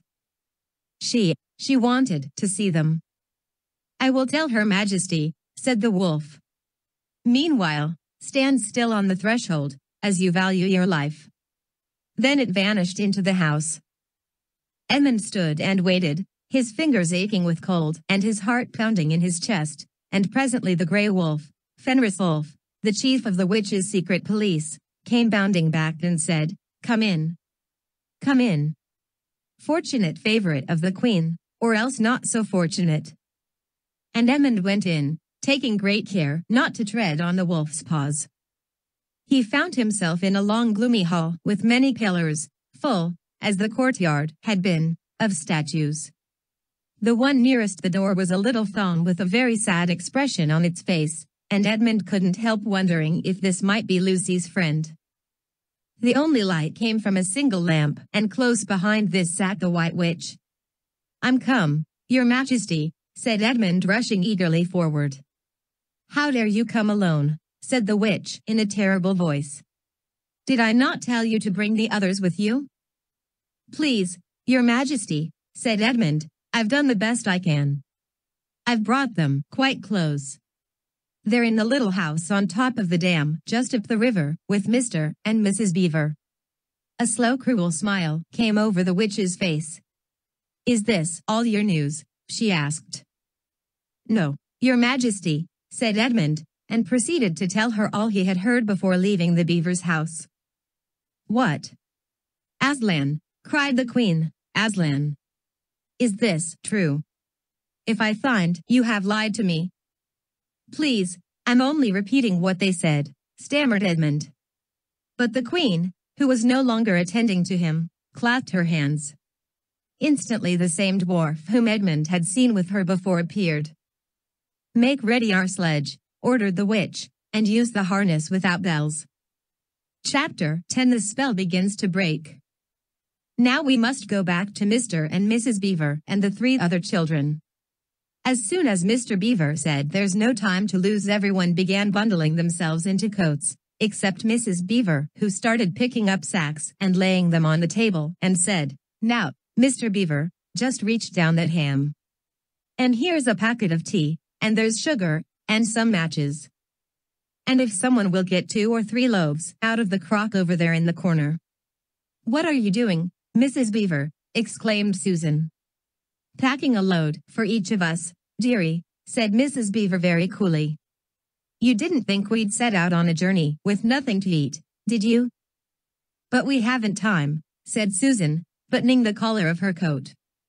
"She may be here any minute." "That's what I say," chimed in Mr. Beaver. "Get along with you all," said his wife. "Think it over, Mr. Beaver. She can't be here for a quarter of an hour at least." "But don't we want as big a start as we can possibly get," said Peter, "if we're to reach the stone table before her?" "You've got to remember that, Mrs. Beaver," said Susan. "As soon as she has looked in here and finds we're gone, she'll be off at top speed." "That she will," said Mrs. Beaver. "But we can't get there before her whatever we do, for she'll be on a sledge and we'll be walking." "Then, have we no hope?" said Susan. "Now don't you get fussing, there's a dear," said Mrs. Beaver, "but just get half a dozen clean handkerchiefs out of that drawer. Course, we've got a hope.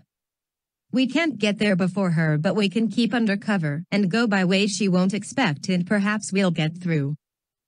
"That's true enough, Mrs. Beaver," said her husband. "But it's time we were out of this." "And don't you start fussing either, Mr. Beaver," said his wife. "There. That's better.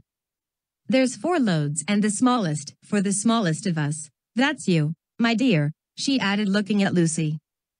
"So, do please come on," said Lucy. "Well, I'm nearly ready now," answered Mrs. Beaver, at last allowing her husband to help her into her snow boots. "I suppose the sewing machine's too heavy to bring?" "Yes. It is," said Mr. Beaver. "A great deal too heavy. And you don't think you'll be able to use it while we're on the run, I suppose?" "I can't abide the thought of that witch fiddling with it," said Mrs. Beaver, "and breaking it or stealing it, as likely as not.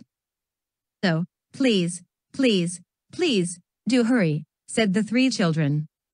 And so at last they all got outside, and Mr. Beaver locked the door, and they set off, all carrying their loads over their shoulders.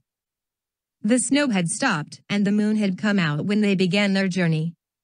They went in single file, first Mr. Beaver, then Lucy, then Peter, then Susan, and Mrs. Beaver last of all. Mr. Beaver led them across the dam and onto the right bank of the river, and then along a very rough sort of path among the trees right down by the river bank. The sides of the valley, shining in the moonlight, towered up far above them on either hand. "Best keep down here as much as possible," he said. "She'll have to keep to the top, for you couldn't bring a sledge down here." It would have been a pretty enough scene to look at it through a window from a comfortable armchair, and even as things were, Lucy enjoyed it at first. But as they went on walking and walking, and walking, and as the sack she was carrying felt heavier and heavier, she began to wonder how she was going to keep up at all. And she stopped looking at the dazzling brightness of the frozen river with all its waterfalls of ice, and at the white masses of the treetops, and the great glaring moon, and the countless stars, and could only watch the little short legs of Mr. Beaver going pad pad pad pad through the snow in front of her as if they were never going to stop. Then the moon disappeared, and the snow began to fall once more. And at last Lucy was so tired that she was almost asleep and walking at the same time, when suddenly she found that Mr. Beaver had turned away from the river bank to the right and was leading them steeply uphill into the very thickest bushes. And then as she came fully awake, she found that Mr. Beaver was just vanishing into a little hole in the bank, which had been almost hidden under the bushes until you were quite on top of it.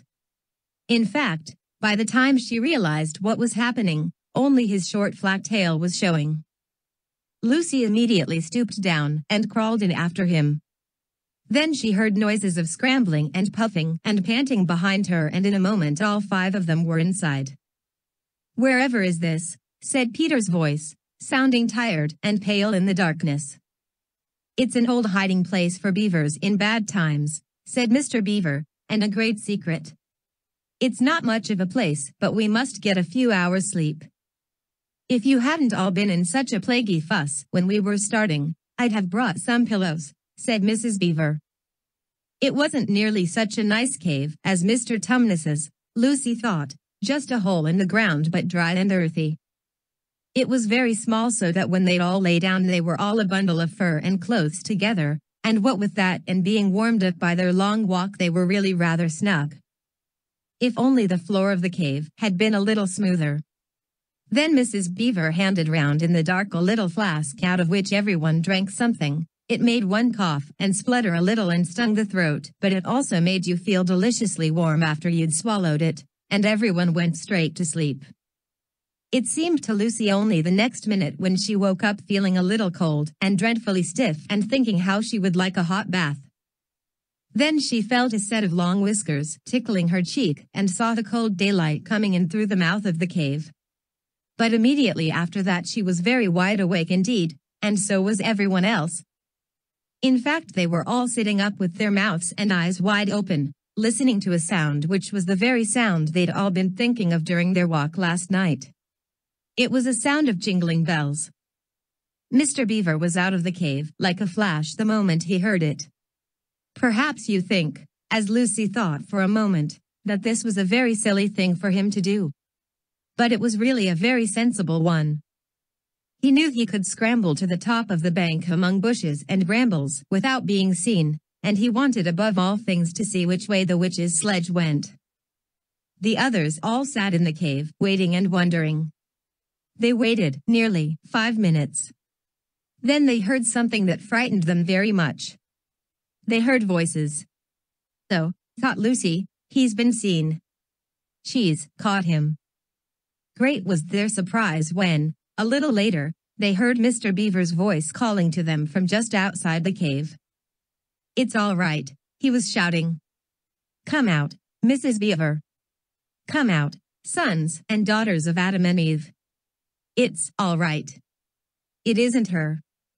This was bad grammar, of course, but that is how beavers talk when they are excited. I mean, in Narnia, in our world they usually don't talk at all. So Mrs. Beaver and the children came bundling out of the cave, all blinking in the daylight, and with earth all over them, and looking very frowsty and unbrushed and uncombed and with the sleep in their eyes.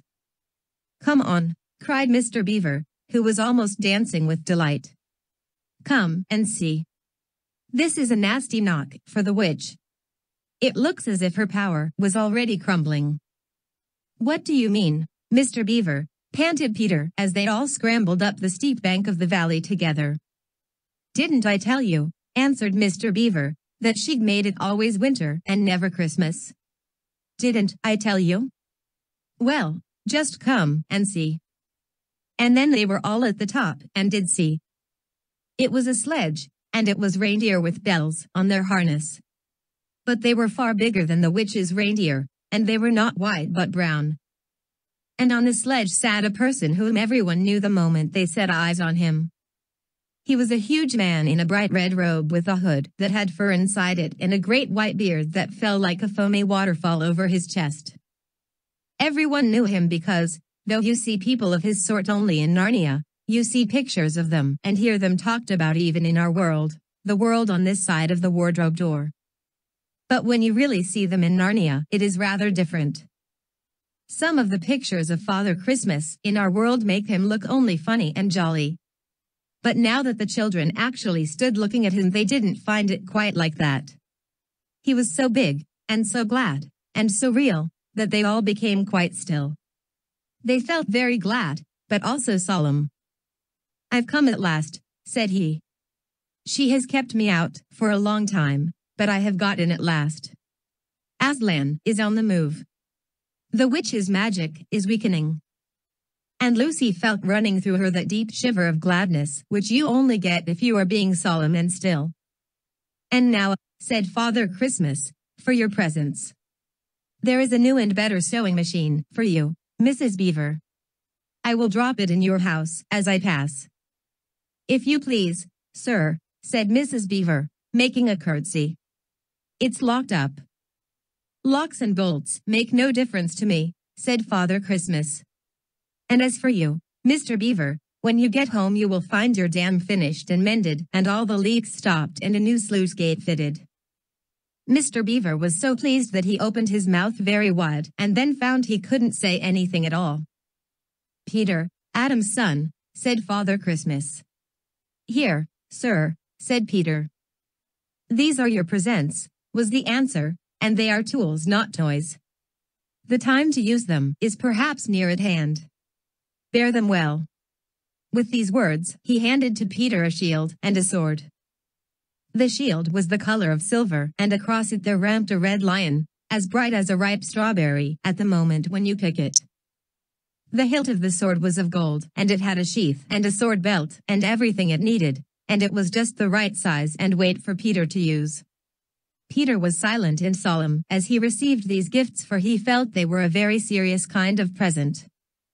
"Susan, Eve's daughter," said Father Christmas. "These are for you," and he handed her a bow and a quiver full of arrows and a little ivory horn. "You must use the bow only in great need," he said, "for I do not mean you to fight in the battle. It does not easily Mississippi. And when you put this horn to your lips and blow it, then, wherever you are, I think help of some kind will come to you." Last of all he said, "Lucy, Eve's daughter," and Lucy came forward. He gave her a little bottle of what looked like glass and a small dagger. "In this bottle," he said, "there is a cordial made of the juice of one of the fire flowers that grow in the mountains of the sun. If you or any of your friends are hurt, a few drops of this will restore you. And the dagger is to defend yourself at great need. For you also are not to be in the battle."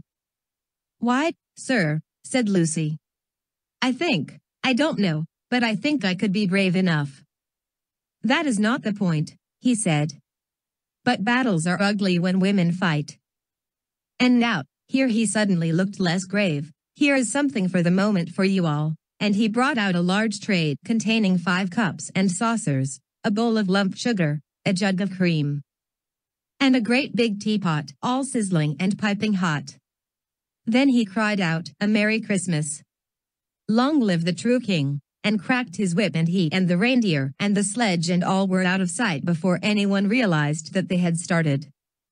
Peter had just drawn his sword out of its sheath and was showing it to Mr. Beaver when Mrs. Beaver said, now then, don't stand talking there till the tea's got cold. Just like men.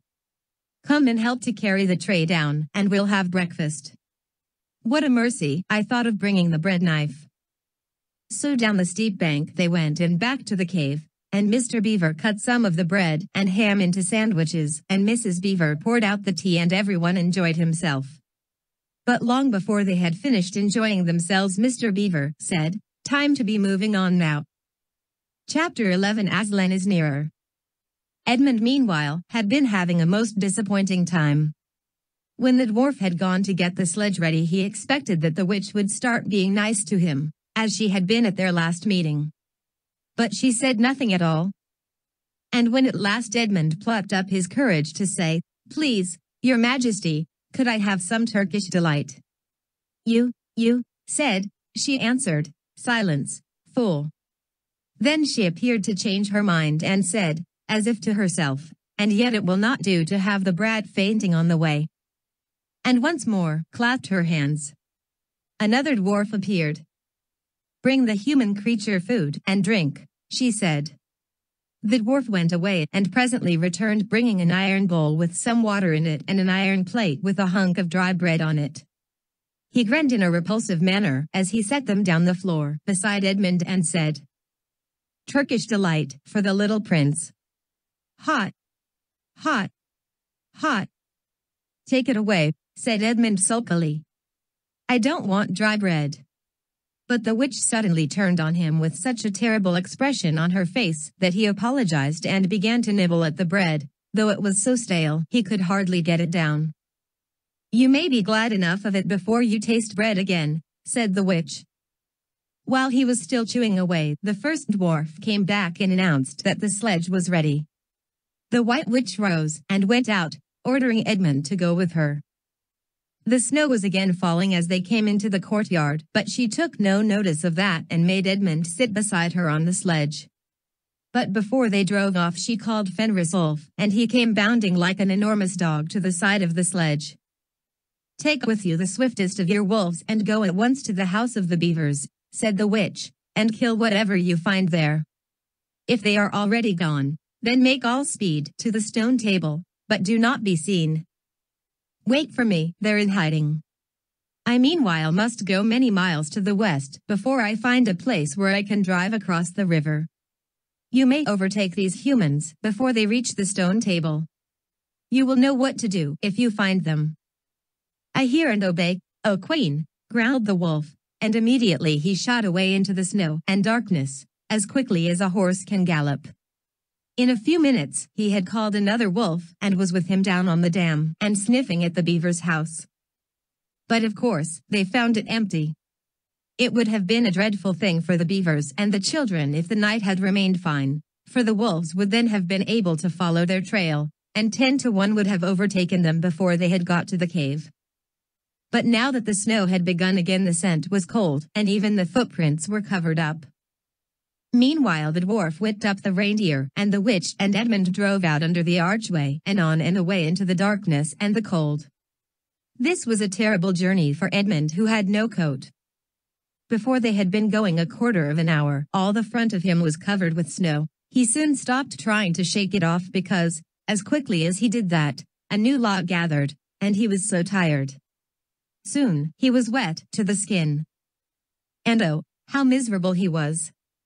It didn't look now as if the witch intended to make him a king. All the things he had said to make himself believe that she was good and kind and that her side was really the right side sounded to him silly now. He would have given anything to meet the others at this moment. Even Peter. The only way to comfort himself now was to try to believe that the whole thing was a dream and that he might wake up at any moment. And as they went on, hour after hour, it did come to seem like a dream. This lasted longer than I could describe, even if I wrote pages and pages about it. But I will skip on to the time when the snow had stopped and the morning had come and they were racing along in the daylight. And still they went on, with no sound but the everlasting swish of the snow and the creaking of the reindeer's harness.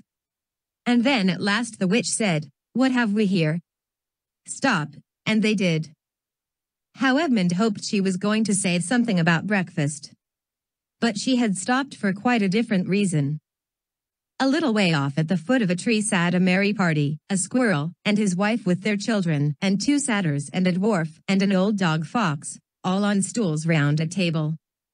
Edmund couldn't quite see what they were eating, but it smelled lovely, and there seemed to be decorations of holly, and he wasn't at all sure that he didn't see something like a plum pudding.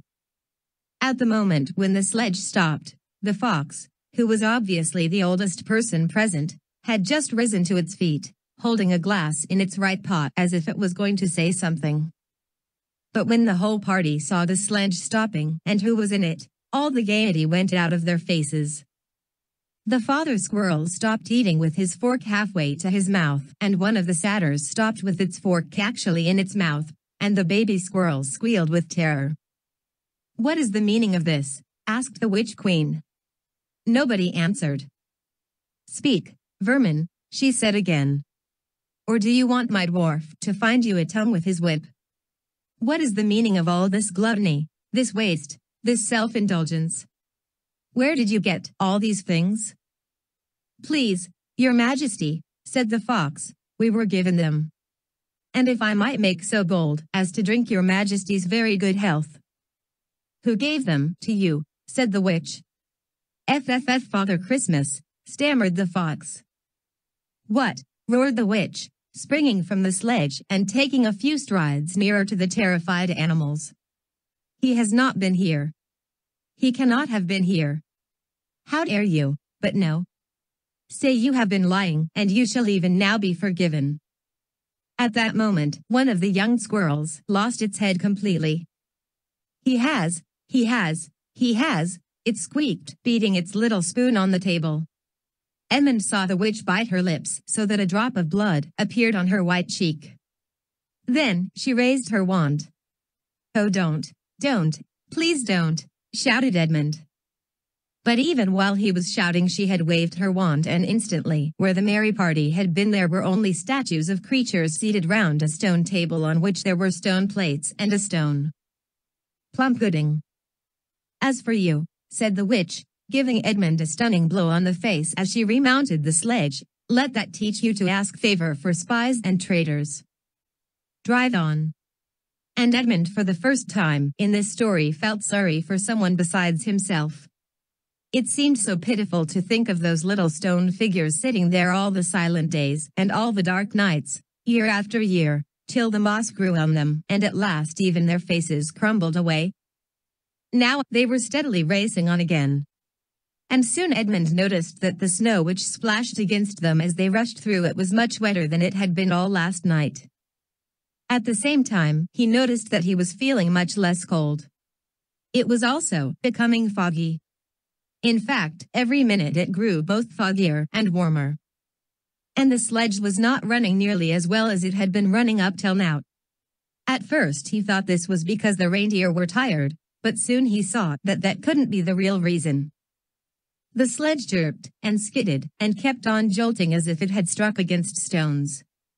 And however the dwarf whipped the poor reindeer, the sledge went slower and slower.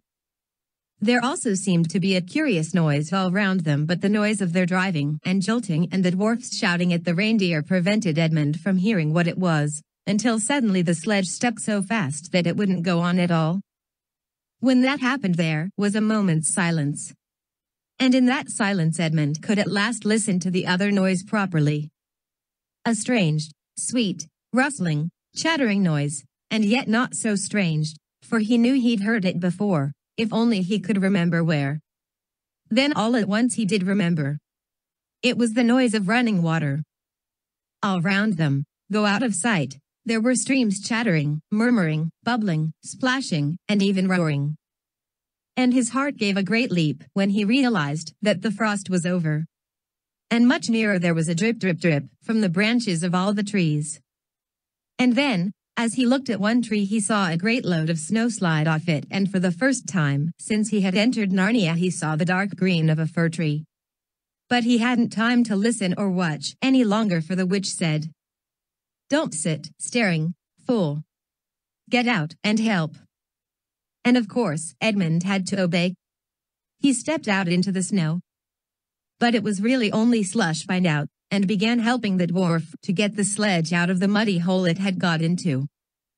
They got it out in the end, and by being very cruel to the reindeer the dwarf managed to get it on the move again, and they drove a little further. And now the snow was really melting in earnest, and patches of green grass were beginning to appear in every direction. Unless you have looked at a world of snow as long as Edmund had been looking at it, you will hardly be able to imagine what a relief those green patches were after the endless white. Then the sledge stopped again. "It's no good, Your Majesty," said the dwarf. "We can't sledge in this thought." "Then we must walk," said the witch. "We shall never overtake them walking," growled the dwarf. "Not with the start they've got." "Are you my counselor or my slave?" said the witch. "Do as you're told. Tie the hands of the human creature behind it and keep hold of the end of the rope. And take your whip. And cut the harness of the reindeer, they'll find their own way home." The dwarf obeyed, and in a few minutes Edmund found himself being forced to walk as fast as he could with his hands tied behind him. He kept on slipping in the slush and mud and wet grass, and every time he slipped the dwarf gave him a curse and sometimes a flick with the whip. The witch walked behind the dwarf and kept on saying, "Faster! Faster!" Every moment the patches of green grew bigger and the patches of snow grew smaller. Every moment, more and more of the trees shook off their robes of snow. Soon, wherever you looked, instead of white shapes you saw the dark green of firs or the black prickly branches of bare oaks and beeches and elms. Then the mist turned from white to gold and presently cleared away altogether. Shafts of delicious sunlight struck down onto the forest floor, and overhead you could see a blue sky between the treetops. Soon, there were more wonderful things happening. Coming suddenly round a corner into a glade of silver birch trees, Edmund saw the ground covered in all directions with little yellow flowers, celandines. The noise of water grew louder. Presently, they actually crossed a stream. Beyond it they found snowdrops growing. "Mind your own business," said the dwarf when he saw that Edmund had turned his head to look at them, and he gave the rope a vicious jerk. But of course, this didn't prevent Edmund from seeing.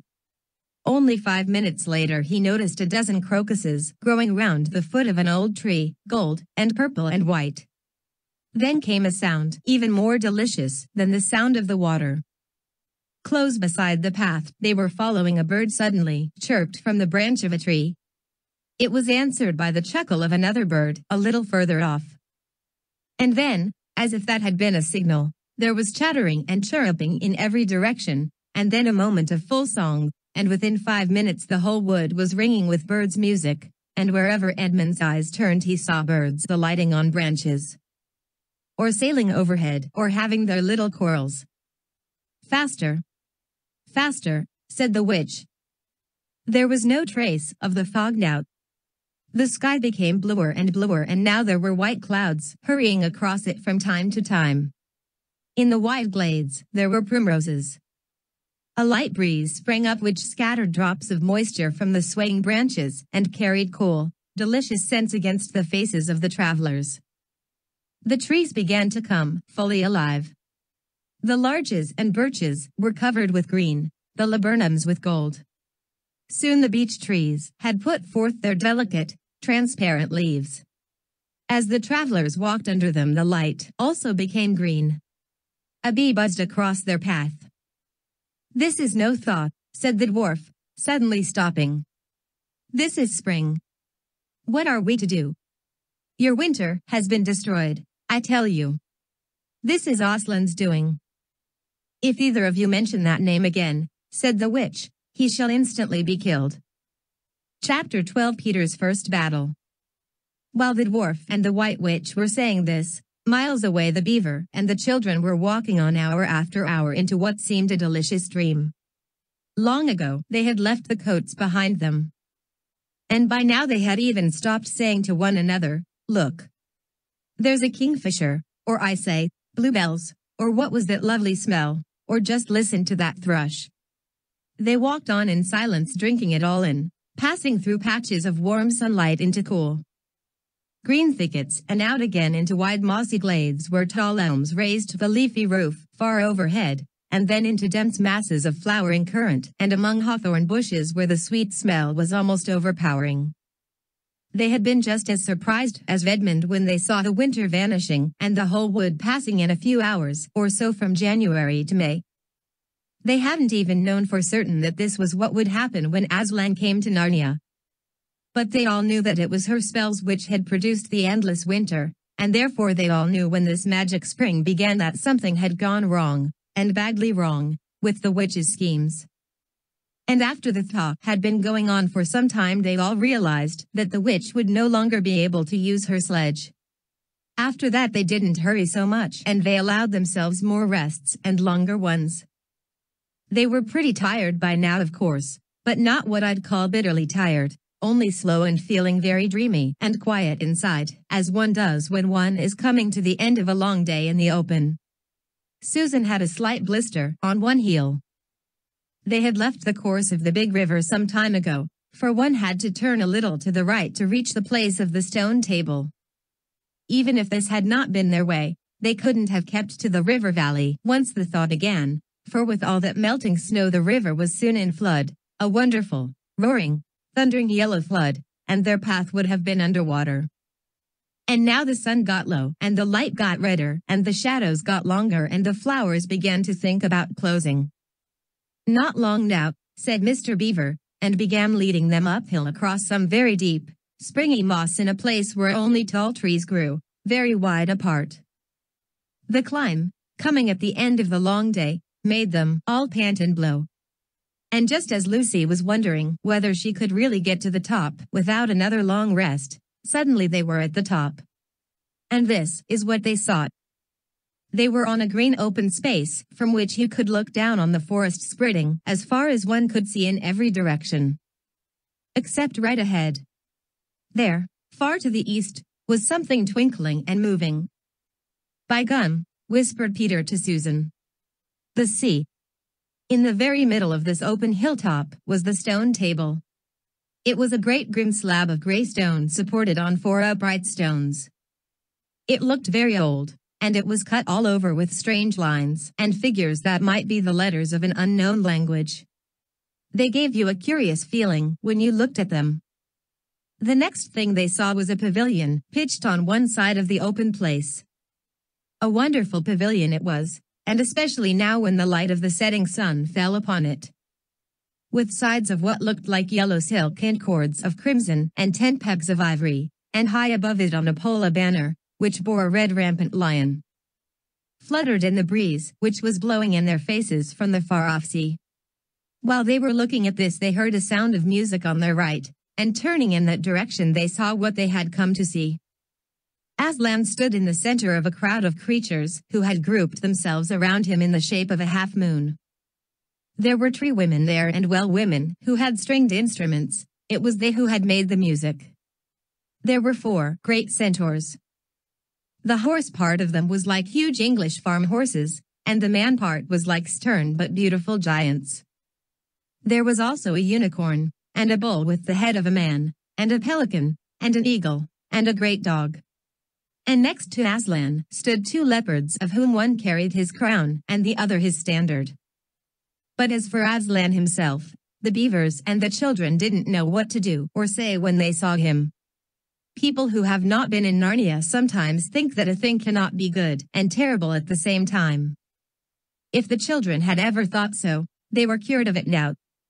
For when they tried to look at Aslan's face, they just caught a glimpse of the golden mane and the great, royal, solemn, overwhelming eyes, and then they found they couldn't look at him and went all trembly.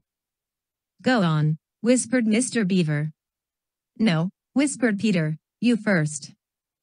"No, sons of Adam before animals," whispered Mr. Beaver back again. "Susan," whispered Peter, "what about you?" "Ladies first." "No, you're the eldest," whispered Susan.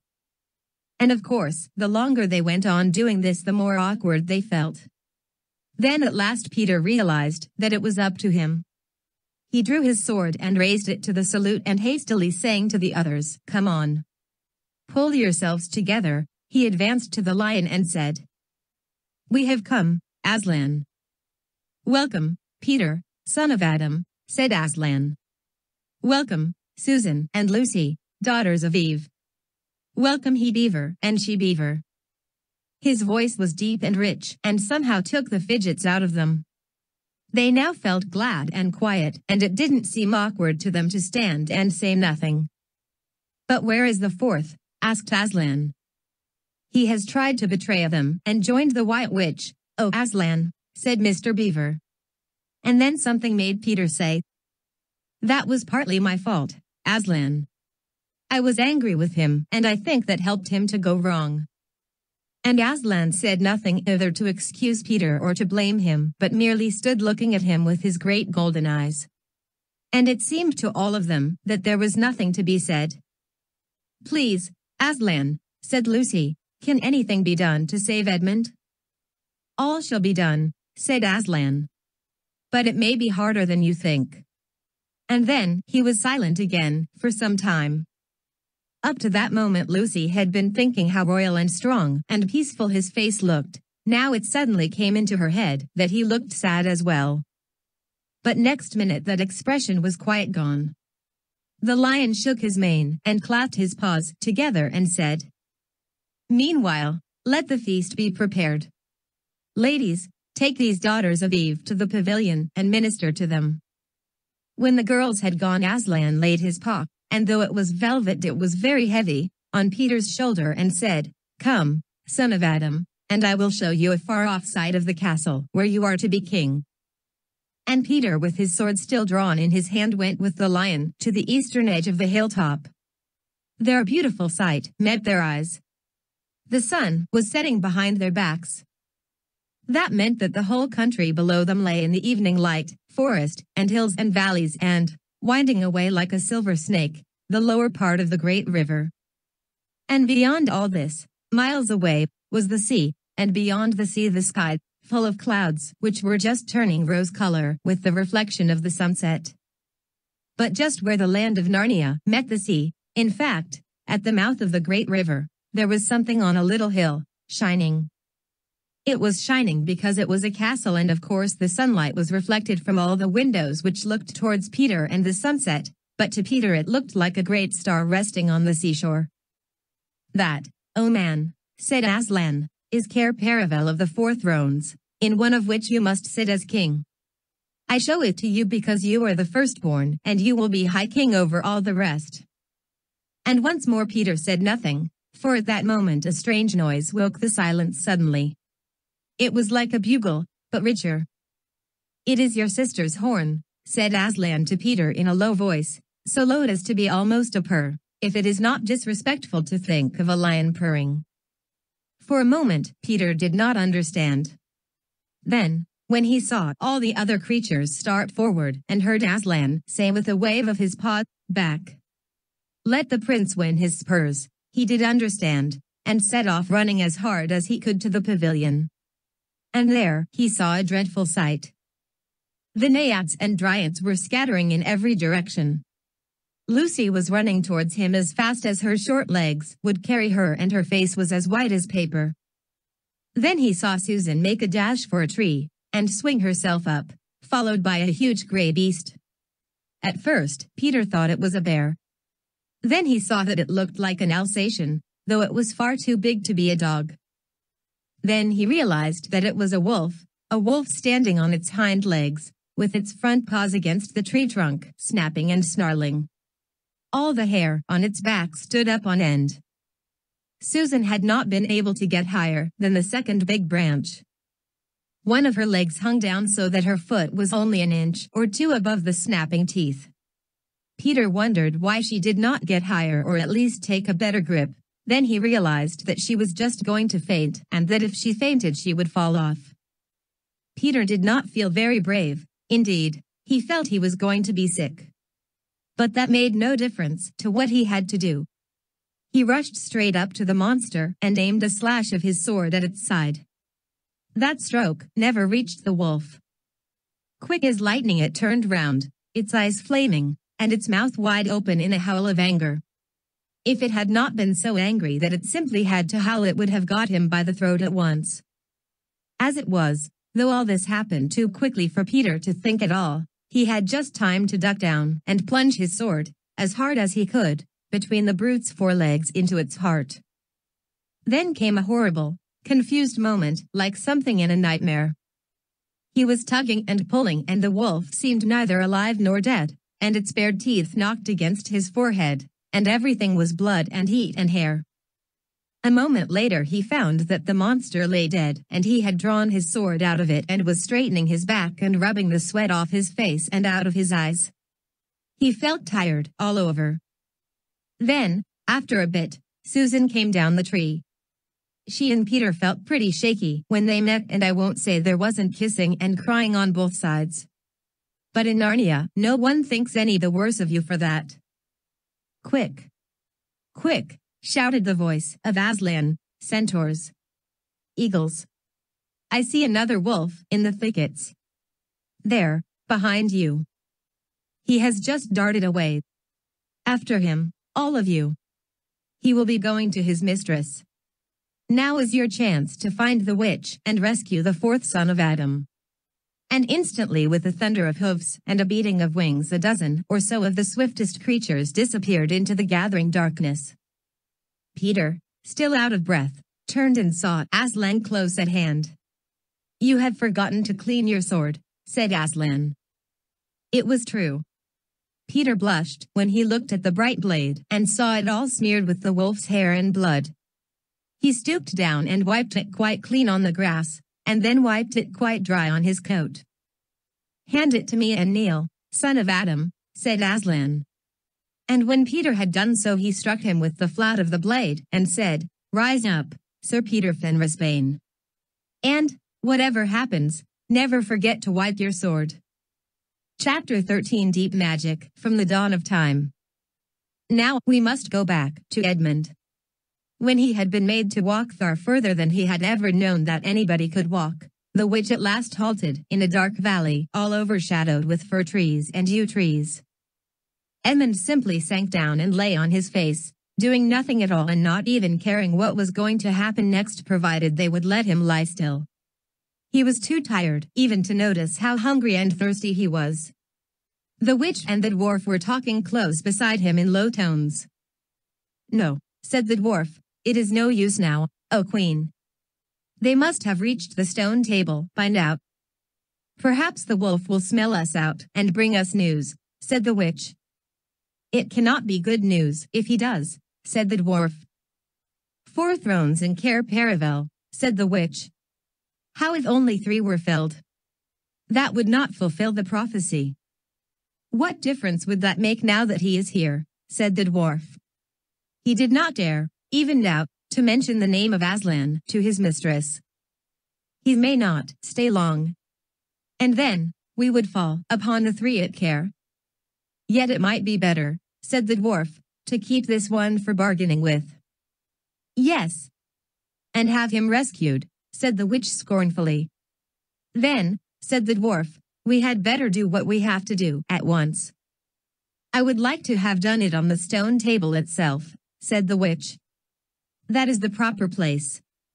That is where it has always been done before. It will be a long time now before the stone table can again be put to its proper use," said the dwarf.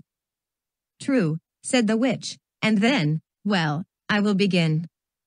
At that moment, with a rush and a snarl, a wolf rushed up to them. "I have seen them. They are all at the stone table, with him. They have killed my captain, Fenrisulf. I was hidden in the thickets and saw it all. One of the sons of Adam killed him. Fly. Fly."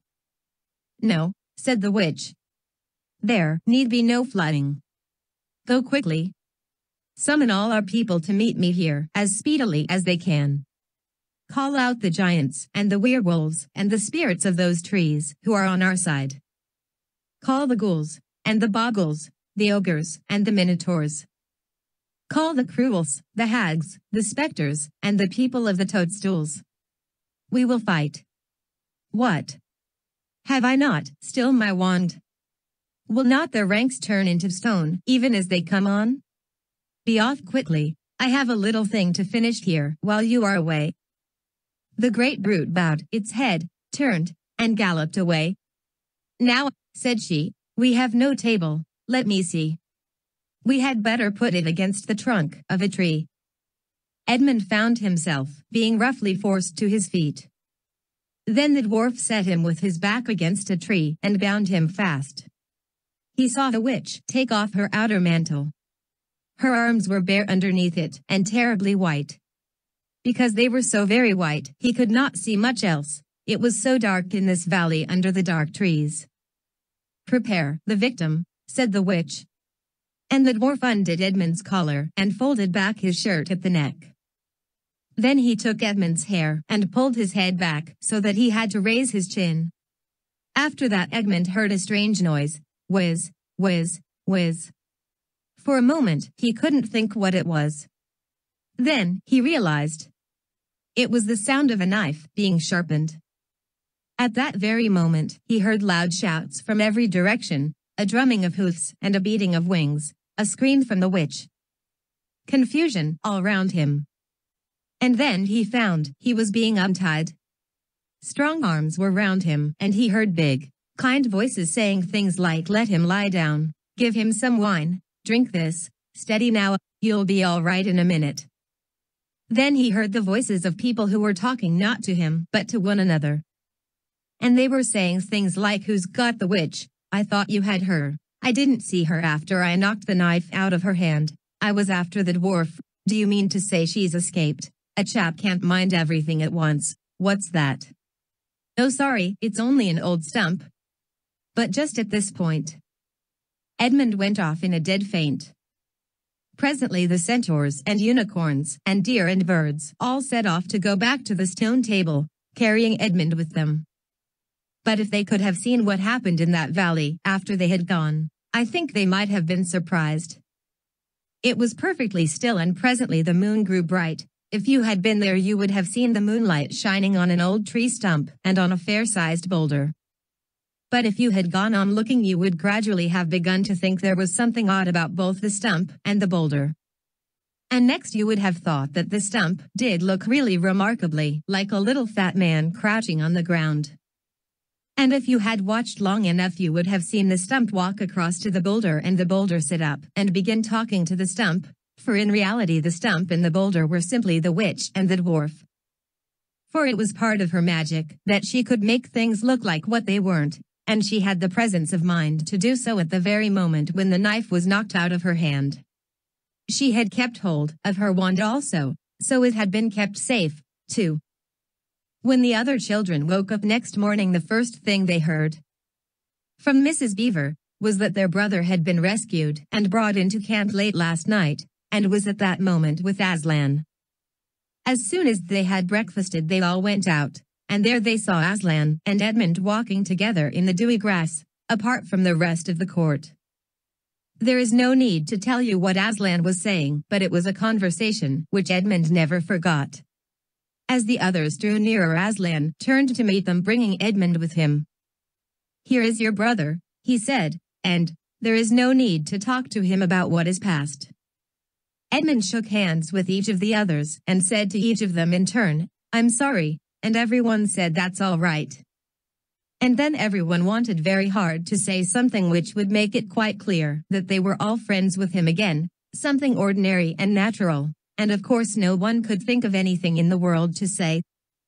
But before they had time to feel really awkward one of the leopards approached Aslan and said, "Sire, there is a messenger from the enemy who craves audience." "Let him approach," said Aslan. The leopard went away and soon returned leading the witch's dwarf. "What is your message, son of Earth?" asked Aslan. "The Queen of Narnia and Empress of the Lone Islands desires the safe conduct to come and speak with you," said the dwarf, "on a matter which is as much to your advantage as to hers." "Queen of Narnia, indeed," said Mr. Beaver. "Of all the cheek." "Peace, Beaver," said Aslan. "All names will soon be restored to their proper owners. In the meantime, we will not dispute about noises. Tell your mistress, son of Earth, that I grant her safe conduct on condition that she leaves her wand behind her at that great oak." This was agreed to and two leopards went back with the dwarf to see that the conditions were properly carried out. "But supposing she turns the two leopards into stone," whispered Lucy to Peter. I think the same idea had occurred to the leopards themselves. At any rate, as they walked off their fur was all standing up on their backs and their tails were bristling, like a cat's when it sees a strange dog. "It'll be all right," whispered Peter in reply. He wouldn't send them if it weren't. A few minutes later the witch herself walked out onto the top of the hill and came straight across and stood before Aslan. The three children, who had not seen her before, felt shudders running down their backs at the sight of her face, and there were low growls among all the animals present. Though it was bright sunshine, everyone felt suddenly cold. The only two people present who seemed to be quite at their ease were Aslan and the witch herself. It was the oddest thing to see those two faces, the golden face and the dead white face, so close together. Not that the witch looked Aslan exactly in his eyes. Mrs. Beaver particularly noticed this. "You have a traitor there, Aslan," said the witch. Of course, everyone present knew that she meant Edmund. But Edmund had got past thinking about himself after all he'd been through and after the talk he'd had that morning. He just went on looking at Aslan. It didn't seem to matter what the witch said. "Well," said Aslan, "his offense was not against you." "Have you forgotten the deep magic?" asked the witch. "Let us say I have forgotten it," answered Aslan gravely. "Tell us of this deep magic." "Tell you," said the witch, her voice growing suddenly shriller. Tell you what is written on that very table of stone which stands beside us? Tell you what is written in letters deep as a spear is long on the trunk of the world ash tree? Tell you what is engraved on the scepter of the emperor beyond the sea? You at least know the magic which the emperor put into Narnia at the very beginning. You know that every traitor belongs to me as my lawful prey, and that for every treachery I have a right to a kill. So, said Mr. Beaver. So that's how you came to imagine yourself a queen, because you were the emperor's hangman. I see. Peace, Beaver, said Aslan, with a very low growl. And so, continued the witch, that human creature is mine. His life is forfeit to me. His blood is my property. Come and take it then, said the bull with the man's head in a great bellowing voice. Fool, said the witch with a savage smile that was almost a snarl, do you really think your master can rob me of my rights by mere force? He knows the deep magic better than that. He knows that unless I have blood, as the law says, all Narnia will be overturned and perish in fire and water. It is very true, said Aslan, I do not deny it. So, Aslan, whispered Susan in the lion's ear, can't we, you won't, will you? Can't we do something about the deep magic? Isn't there something you can work against it? Work against the emperor's magic, said Aslan, turning to her with something like a frown on his face. And nobody ever made that suggestion to him again. Edmund was on the other side of Aslan, looking all the time at Aslan's face. He felt a choking feeling and wondered if he ought to say something, but a moment later he felt that he was not expected to do anything except to wait and do what he was told. Fall back, all of you, said Aslan, and I will talk to the witch alone. They all obeyed. It was a terrible time this, waiting and wondering while the lion and the witch talked earnestly together in low voices. Lucy said, "Oh, Edmund," and began to cry. Peter stood with his back to the others looking out at the distant sea. The beavers stood holding each other's paws with their heads bowed. The centaurs stamped uneasily with their hoofs. But everyone became perfectly still in the end, so that you noticed even small sounds like a bumblebee flying past, or the birds in the forest down below them, or the wind rustling the leaves. And still the talk between Aslan and the White Witch went on. At last, they heard Aslan's voice. You can all come back, he said. I have settled the matter. She has renounced the claim on your brother's blood. And all over the hill there was a noise as if everyone had been holding his breath and had now begun breathing again, and then a murmur of talk. They began to come back to Aslan's throne. The witch was just turning away with a look of fierce joy on her face when she stopped and said, But how do I know this promise will be kept? Wow, roared Aslan, half rising from his throne, and his great mouth opened wider and wider, and the roar grew louder and louder, and the witch, after staring for a moment with her lips wide apart, picked up her skirts and fairly ran for her life. Chapter 14 The Triumph of the Witch. As soon as the witch had gone, Aslan said, We must move from this place at once, it will be wanted for other purposes. We shall encamp tonight at the fords of Verona. Of course, everyone was dying to ask him how he had arranged matters with the witch, but his face was stern and everyone's ears were still ringing with the sound of his roar, and so nobody dared. After a meal, which was taken in the open air on the hilltop, they were busy for a while taking the pavilion down and packing things up. Before 2 o'clock they were on the march and set off in a northwesterly direction, walking at an easy pace for they had not far to go. During the first part of the journey, Aslan explained to Peter his plan of campaign. As soon as she has finished her business in these parts, he said, the witch and her crew will almost certainly fall back to her house and prepare for a siege. You may or may not be able to cut her off and prevent her from reaching it. He then went on to outline 2 plans of battle, one for fighting the witch and her people in the wood, and another for assaulting her castle. And all the time he was advising Peter how to conduct the operations, saying things like, You must put your centaurs in such and such a place, or you must post scouts to see that she doesn't do so and so, till at last Peter said, But you will be there yourself, Aslan. I can give you no promise of that, answered the lion. And he continued, giving Peter his instructions. For the last part of the journey, it was Susan and Lucy who saw most of him. He did not talk very much, and seemed to them to be sad. It was still afternoon when they came down to a place where the river valley had widened out and the river was broad and shallow. This was the fords of Bruna, and Aslan gave orders to halt on this side of the water.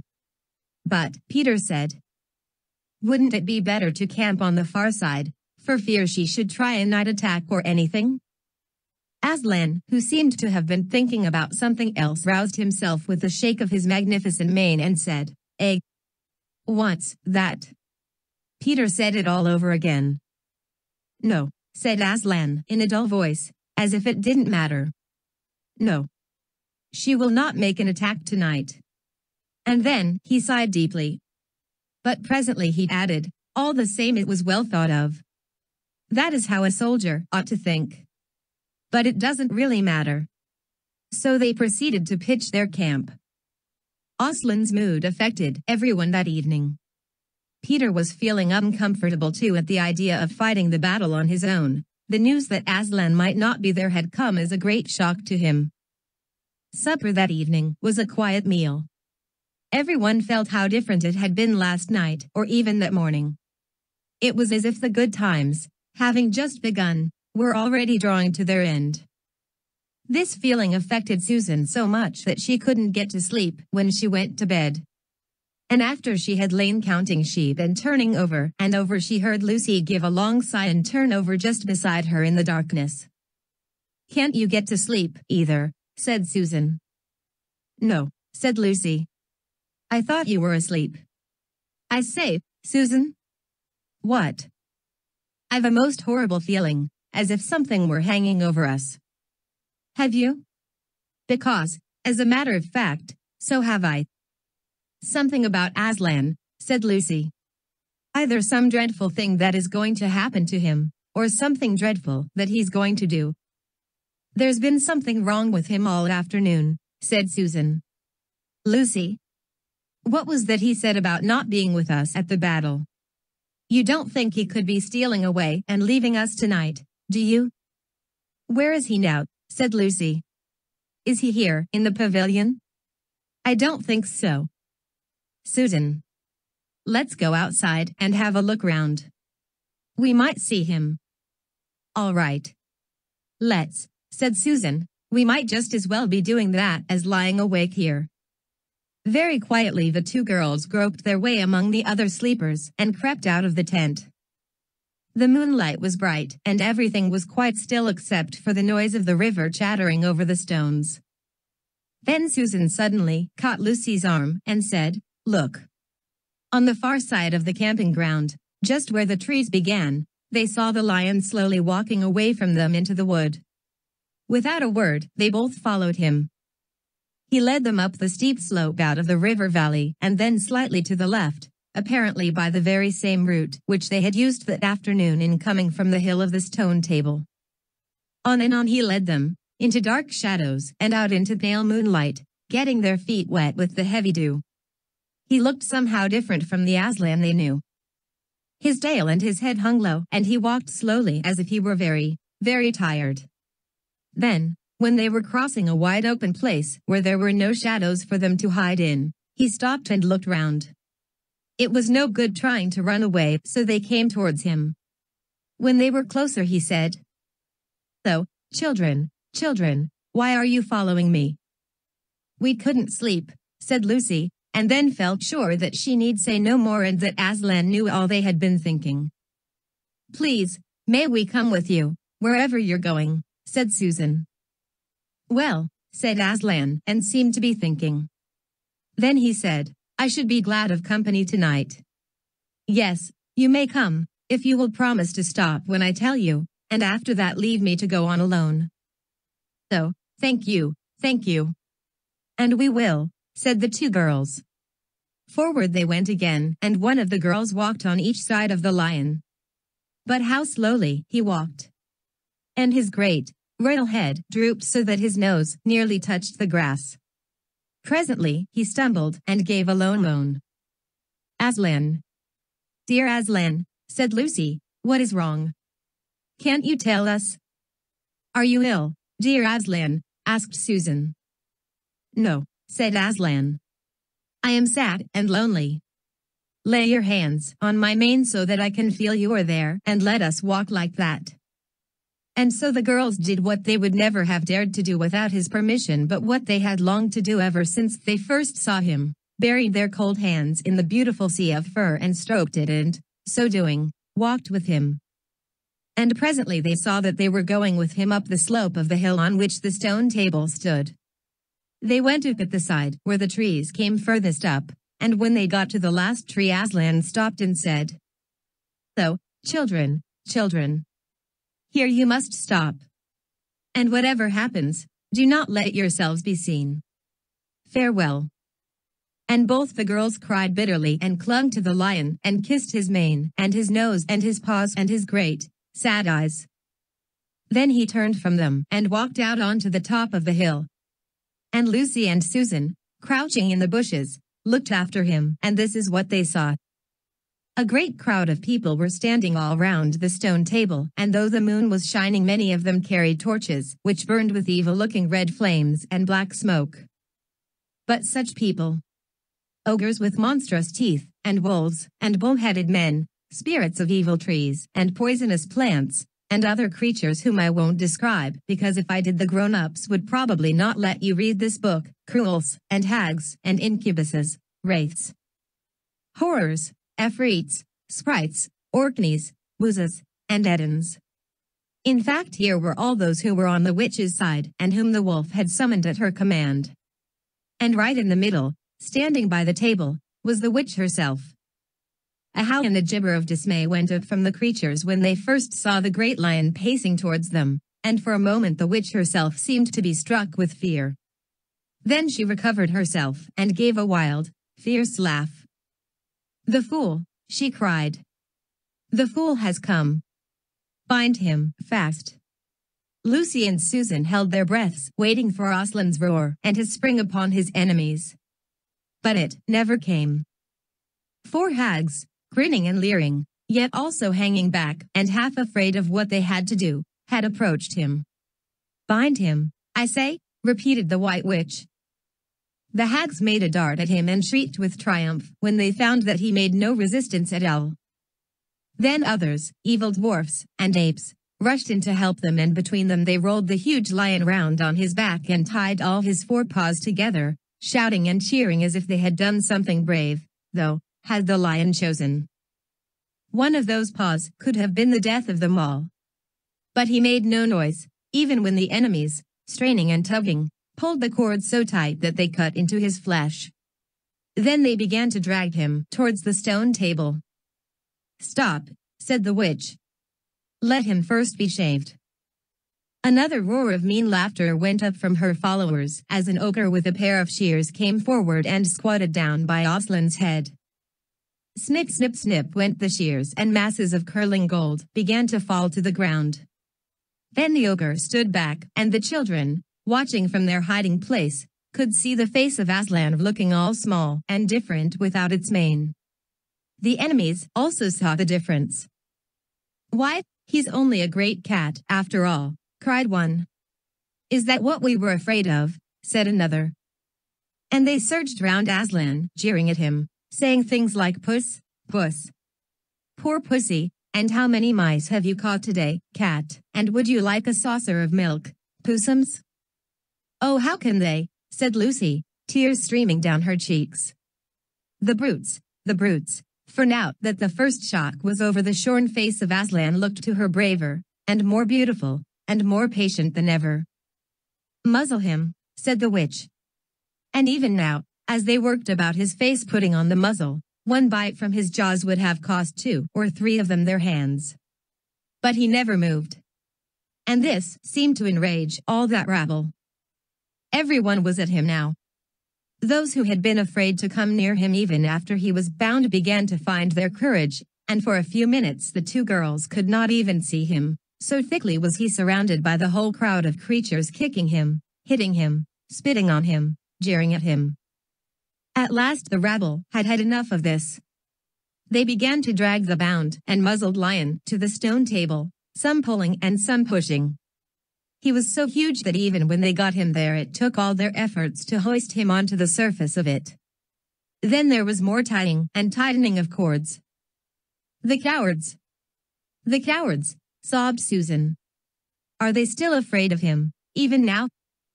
When once Aslan had been tied on the flat stone, a hush fell on the crowd. 4 hags, holding 4 torches, stood at the corners of the table. The witch bared her arms as she had bared them the previous night when it had been Edmund instead of Aslan. Then she began to whet her knife. It looked to the children, when the gleam of the torchlight fell on it, as if the knife were made of stone not of steel, and it was of a strange and evil shape. At last she drew near. She stood by Aslan's head. Her face was working and twitching with passion, but his looked up at the sky, still quiet, neither angry nor afraid, but a little sad. Then, just before she gave the blow, she stooped down and said in a quivering voice, "And now, who has won? Fool, did you think that by all this you would save the human traitor? Now I will kill you instead of him as our pact was, and so the deep magic will be appeased. But when you are dead, what will prevent me from killing him as well? And who will take him out of my hand then? Understand that you have given me Narnia forever, you have lost your own life and you have not saved his." In that knowledge, despair, and died. The children did not see the actual moment of the killing. They couldn't bear to look and had covered their eyes. Chapter 15. Deeper magic. From before the dawn of time, while the 2 girls still crouched in the bushes with their hands over their faces, they heard the voice of the witch calling out, "Now, follow me all and we will set about what remains of this war. It will not take us long to crush the human vermin and the traitors now that the great fool, the great cat, lies dead." At this moment, the children were for a few seconds in very great danger. For with wild cries and a noise of skirling pipes and shrill horns blowing, the whole of that vile rabble came sweeping off the hilltop and down the slope right past their hiding place. They felt the specters go by them like a cold wind, and they felt the ground shake beneath them under the galloping feet of the minotaurs, and overhead there went a flurry of foul wings and a blackness of vultures and giant bats. At any other time they would have trembled with fear, but now the sadness and shame and horror of Aslan's death so filled their minds that they hardly thought of it. As soon as the wood was silent again, Susan and Lucy crept out into the open hilltop. The moon was getting low and thin clouds were passing across her, but still they could see the shape of the great lion lying dead in his bonds. And down they both knelt in the wet grass and kissed his cold face and stroked his beautiful fur, what was left of it, and cried till they could cry no more. And then they looked at each other and held each other's hands for mere loneliness and cried again, and then again were silent. At last, Lucy said, "I can't bear the look of that horrible muzzle. I wonder could we take it off?" So they tried. And after a lot of working at it they succeeded. And when they saw his face without it they burst out crying again and kissed it and fondled it and wiped away the blood and the foam as well as they could. And it was all more lonely and hopeless and horrid than I know how to describe. "I wonder could we untie him as well," said Susan presently. But the enemies, out of pure spitefulness, had drawn the cord so tight that the girls could make nothing of the knots.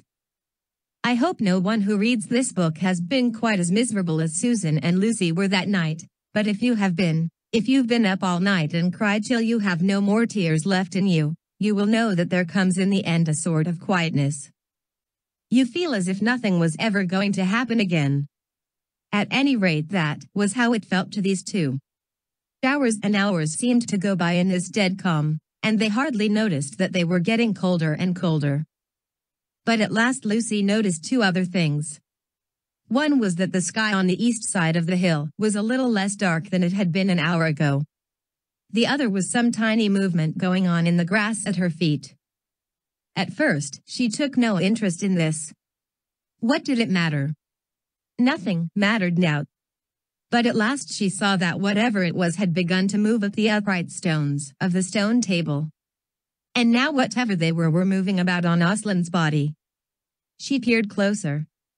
They were little, gray things. Ugh, said Susan from the other side of the table. How beastly. There are horrid little mice crawling over him. Go away, you little beasts. And she raised her hand to frighten them away. Wait, said Lucy, who had been looking at them more closely still. Can you see what they're doing? Both girls bent down and stared. I do believe, said Susan. But how queer. They're nibbling away at the cords. That's what I thought, said Lucy. I think they're friendly mice. Poor little things, they don't realize he's dead. They think it'll do some good untying him. It was quite definitely lighter by now. Each of the girls noticed for the first time the white face of the other. They could see the mice nibbling away, dozens and dozens, even hundreds, of little field mice. And at last, one by one, the ropes were all gnawed through. The sky in the east was whitish by now, and the stars were getting fainter, all except one very big one low down on the eastern horizon. They felt colder than they had been all night. The mice crept away again. The girls cleared away the remains of the gnawed ropes. Aslan looked more like himself without them. Every moment his dead face looked nobler, as the light grew and they could see it better. In the wood behind them a bird gave a chuckling sound. It had been so still for hours and hours that it startled them. Then another bird answered it. Soon, there were birds singing all over the place. It was quite definitely early morning now, not late night. I'm so cold, said Lucy. So am I, said Susan. Let's walk about a bit. They walked to the eastern edge of the hill and looked down. The one big star had almost disappeared. The country all looked dark gray, but beyond, at the very end of the world, the sea showed pale. The sky began to turn red. They walked to and fro more times than they could count between the dead Aslan and the eastern ridge, trying to keep warm, and oh, how tired their legs felt. Then at last, as they stood for a moment looking out towards the sea and Cair Paravel, the red turned to gold along the line where the sea and the sky met, and very slowly up came the edge of the sun. At that moment they heard from behind them a loud noise, a great cracking, deafening noise, as if a giant had broken a giant's plate. What's that? Said Lucy, clutching Susan's arm. I feel afraid to turn round, said Susan. Something awful is happening. They're doing something worse to him, said Lucy. Come on. And she turned, pulling Susan round with her. The rising of the sun had made everything look so different, all the colors and shadows were changed, that for a moment they didn't see the important thing. Then, they did. The stone table was broken into two pieces by a great crack that ran down it from end to end, and there was no Aslan. Oh, oh, oh, cried the two girls rushing back to the table. So, it's too bad, sobbed Lucy, they might have left the body alone. Who's done it? Cried Susan. What does it mean? Is it more magic? Yes, said a great voice behind their backs. It is more magic. They looked round. There, shining in the sunrise, larger than they had seen him before, shaking his mane, stood Aslan himself. So, Aslan, cried both the children, staring up at him, almost as much frightened as they were glad. Aren't you dead then, dear Aslan? Said Lucy. Not now, said Aslan. You're not eh? Asked Susan in a shaky voice. She couldn't bring herself to say the word ghost. Aslan stooped his golden head and licked her forehead. The warmth of his breath and a rich sort of smell that seemed to hang about his hair came all over her. Do I look it? He said. So, you're real. So, Aslan, cried Lucy, and both girls flung themselves upon him and covered him with kisses. But what does it all mean? Asked Susan when they were somewhat calmer. It means, said Aslan, that though the witch knew the deep magic, there is a magic deeper still which she did not know. Her knowledge goes back only to the dawn of time. But if she could have looked a little further back, into the stillness and the darkness before time dawned, she would have read there a different incantation. She would have known that when a willing victim who had committed no treachery was killed in a traitor's stead, the table would crack and death itself would start working backwards. And now. Oh yes. Now, said Lucy, jumping up and clapping her hands. So, children, said the lion, I feel my strength coming back to me. So, children, catch me if you can. He stood for a second, his eyes very bright, his limbs quivering, lashing himself with his tail. Then he made a leap height over their heads and landed on the other side of the table. Laughing, though she didn't know why, Lucy scrambled over it to reach him. Aslan leaped again. A mad chase began. Round and round the hilltop he led them, now hopelessly out of their reach, now letting them almost catch his tail, now diving between them, now tossing them in the air with his huge and beautifully velvet paws and catching them again. And now stopping unexpectedly so that all three of them rolled over together in a happy laughing heap of fur and arms and legs. It was such a romp as no one has ever had except in Narnia, and whether it was more like playing with a thunderstorm or playing with a kitten, Lucy could never make up her mind. And the funny thing was that when all three finally lay together panting in the sun, the girls no longer felt in the least tired or hungry or thirsty. And now, said Aslan presently, to business. I feel I am going to roar. You had better put your fingers in your ears. And they did. And Aslan stood up, and when he opened his mouth to roar, his face became so terrible that they did not dare to look at it. And they saw all the trees in front of him bend before the blast of his roaring as grass bends in a meadow before the wind. Then, he said, we have a long journey to go. You must ride on me. And he crouched down and the children climbed onto his warm, golden back, and Susan sat first holding on tightly to his mane, and Lucy sat behind holding on tightly to Susan. And with a great heave he rose underneath them and then shot off, faster than any horse could go, downhill and into the thick of the forest. That ride was perhaps the most wonderful thing that happened to them in Narnia. Have you ever had a gallop on a horse? Think of that, and then take away the heavy noise of the hoofs and the jingle of the harness and imagine instead the almost noiseless patting of the great paws. Then imagine instead of the black or gray or chestnut back of the horse the soft roughness of golden fur, and the mane flying back in the wind. And then imagine you are going about twice as fast as the fastest race horse. But this is a mount that doesn't need to be guided and never grows tired. He rushes on and on, never missing his footing, never hesitating, threading his way with perfect skill between tree trunks, jumping over bush and briar and the smaller streams, wading the larger, swimming the largest of all. And you are riding not on a road nor in a park, nor even on the downs, but right across Narnia, in spring, down solemn avenues of beech and across sunny glades of oak, through wild orchards of snow-white cherry trees, past roaring waterfalls and mossy rocks and echoing caverns. Up windy slopes alight with gorse bushes and across the shoulders of heathery mountains and along giddy ridges and down, down, down again into wild valleys and out into acres of blue flowers. It was nearly midday when they found themselves looking down a steep hillside at a castle, a little toy castle it looked from where they stood, which seemed to be all pointed towers. But the lion was rushing down at such a speed that it grew larger every moment, and before they had time even to ask themselves what it was they were already on a level with it. And now it no longer looked like a toy castle, but rose frowning in front of them. No face looked over the battlements, and the gates were fast shut. And Aslan, not at all slacking his pace, rushed straight as a bullet towards it. The witch's home, he cried. Now, children, hold tight. Next moment the whole world seemed to turn upside down, and the children felt as if they had left their insides behind them. For the lion had gathered himself together for a greater leap than any he had yet made and jumped, or you may call it flying rather than jumping. Right over the castle wall.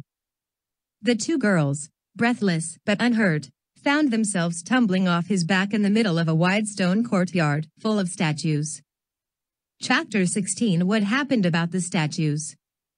What an extraordinary place, cried Lucy. All those stone animals, and people too. It's like a museum. Hush, said Susan, Aslan's doing something. He was, indeed. He had bounded up to the stone lion and breathed on him. Then without waiting a moment he whisked round, almost as if he had been a cat chasing its tail, and breathed also on the stone dwarf, which was standing a few feet from the lion with his back to it. Then he pounced on a tall stone dryad which stood beyond the dwarf, turned rapidly aside to deal with a stone rabbit on his right, and rushed on to two centaurs. But at that moment, Lucy said, "So, Susan. Look at the lion. I expect you've seen someone put a lighted match to a bit of newspaper which is propped up in a grate against an unlit fire. And for a second nothing seems to have happened, and then you notice a tiny streak of flame creeping along the edge of the newspaper. It was like that now." For a second after Aslan had breathed upon him the stone lion looked just the same.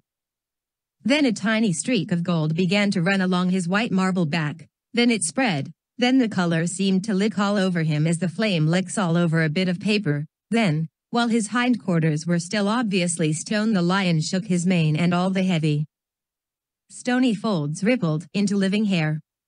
Then he opened a great red mouth, warm and living, and gave a prodigious yawn. And now his hind legs had come to life. He lifted one of them and scratched himself. Then, having caught sight of Aslan, he went bounding after him and frisking round him, whimpering with delight and jumping up to lick his face. Of course the children's eyes turned to follow the lion, but the sight they saw was so wonderful that they soon forgot about him. Everywhere the statues were coming to life. The courtyard looked no longer like a museum, it looked more like a zoo. Creatures were running after Aslan and dancing round him till he was almost hidden in the crowd. Instead of all that deadly white, the courtyard was now a blaze of colors: glossy chestnut sides of centaurs, indigo horns of unicorns, dazzling plumage of birds, reddy brown of foxes, dogs, and satyrs, yellow stockings and crimson hoods of dwarfs, and the birch girls in silver, and the beech girls in fresh, transparent green, and the large girls in green, so bright that it was almost yellow. And instead of the deadly silence, the whole place rang with the sound of happy roarings, brayings, yelpings, barkings, squealings, cooings, neighings, stampings, shouts, hurrahs, songs and laughter. "Who?" said Susan in a different tone. "Look. I wonder, is it safe?" Lucy looked and saw that Aslan had just breathed on the feet of the stone giant. "It's all right," shouted Aslan joyously. "Once the feet are put right, all the rest of him will follow." "That wasn't exactly what I meant," whispered Susan to Lucy. But it was too late to do anything about it now, even if Aslan would have listened to her. The change was already creeping up the giant's legs. Now he was moving his feet. A moment later he lifted the club off his shoulder, rubbed his eyes, and said, "Bless me. I must have been asleep. Now, where's that dragged little witch that was running about on the ground?" "Somewhere just by my feet, it was." But when everyone had shouted up to him to explain what had really happened, and when the giant had put his hand to his ear and got them to repeat it all again so that at last he understood, then he bowed down till his head was no further off than the top of a haystack and touched his cap repeatedly to Aslan, beaming all over his honest ugly face. "Now for the inside of this house," said Aslan. "Look alive, everyone. Upstairs and downstairs and in my lady's chamber. Leave no corner unsearched. You never know where some poor prisoner may be concealed." And into the interior they all rushed, and for several minutes the whole of that dark, horrible, fusty old castle echoed with the opening of windows and with everyone's voices crying out at once, "Don't forget the dungeons, give us a hand with this door, here's another little winding stair, though. I say, here's a poor little kangaroo. Call Aslan. Phew. How it smells in here. Look out for trapdoors up here. There are a whole lot more on the landing. But the best of all was when Lucy came rushing upstairs shouting out, Aslan! Aslan! I've found Mr. Tumnus. So, do come, quick. A moment later Lucy and the little fawn were holding one another by both hands and dancing round and round for joy. The little chap was none the worse for having been a statue and was of course very interested in all she had to tell him. But at last the ransacking of the witch's fortress was ended. The whole castle stood empty with every door and window open and the light and the sweet spring air flooding into all the dark and evil places which needed them so badly. The whole crowd of liberated statues surged back into the courtyard. And it was then that someone first said, But how are we going to get out? For Aslan had got in by a jump and the gates were still locked. That'll be all right, said Aslan, and then, rising on his hind legs, he bawled up at the giant. Hi! You up there, he roared. What's your name? Giant Rumblebuffin, if it please your honor, said the giant, once more touching his cap. Well then, Giant Rumblebuffin, said Aslan, just let us out of this, will you? Certainly, your honor. It will be a pleasure, said Giant Rumblebuffin. Stand well away from the gates, all you little uns. Then he strode to the gate himself, and bang, bang, bang, went his huge club. The gates creaked at the first blow, cracked at the second, and shivered at the third. Then he tackled the towers on each side of them, and after a few minutes of crashing and thudding, both the towers and a good bit of the wall on each side went thundering down in a mass of hopeless rubble, and when the dust cleared it was odd, standing in that dry, grim, stony yard, to see through the gap all the grass and waving trees and sparkling streams of the forest, and the blue hills beyond that and beyond them the sky. Blowed if I ain't all in a muck sweat, said the giant, puffing like the largest railway engine. Comes of being out of condition. I suppose neither of you young ladies has such a thing as a pocket handkerchief about you? Yes, I have, said Lucy, standing on tiptoes and holding her handkerchief up as far as she could reach. Thank you, missy, said Giant Rumblebuffin, stooping down. Next moment Lucy got rather a fright, for she found herself caught up in midair between the giant's finger and thumb. But just as she was getting near his face he suddenly started and then put her gently back on the ground, muttering, Bless me. I've picked up the little girl instead. I beg your pardon, missy, I thought you was the handkerchief. No, said Lucy, laughing, here it is. This time he managed to get it, but it was only about the same size to him that a saccharine tablet would be to you, so that when she saw him solemnly rubbing it to and fro across his great red face, she said, I'm afraid it's not much use to you, Mr. Rumblebuffin. Not at all. Not at all, said the giant politely. Never met a nicer handkerchief. So fine, so handy. So, I don't know how to describe it. What a nice giant he is, said Lucy to Mr. Tumnus. Oh yes, replied the fawn. All the Buffins always were. One of the most respected of all the giant families in Narnia. Not very clever, perhaps, but an old family. With traditions, you know. If he'd been the other sort, she'd never have turned him into stone. At this point Aslan clapped his paws together and called for silence. Our day's work is not yet over, he said, and if the witch is to be finally defeated before bedtime we must find the battle at once. And join in, I hope, sir, added the largest of the centaurs. Of course, said Aslan. And now, those who can't keep up, that is, children, dwarfs, and small animals, must ride on the backs of those who can, that is, lions, centaurs, unicorns, horses, giants and eagles. Those who are good with their noses must come in the front with us lions to smell out where the battle is. Look lively and sort yourselves. And with a great deal of bustle and cheering they did. The most pleased of the lot was the other lion, who kept running about everywhere pretending to be very busy, but really in order to say to everyone he met, "Did you hear what he said? Us lions." That means him and me. Us lions. That's what I like about Aslan. No side, no standoffishness. Us lions. That meant him and me. At least he went on saying this till Aslan had loaded him up with 3 dwarfs, 1 dryad, 2 rabbits, and a hedgehog. That steadied him a bit. When all were ready, they set out through the gap in the castle wall. At first the lions and dogs went nosing about in all directions. But then suddenly one greyhound picked up the scent and gave a bay. There was no time lost after that. Soon all the dogs and lions and wolves and other hunting animals were going at full speed with their noses to the ground, and all the others, streaked out for about half a mile behind them, were following as fast as they could.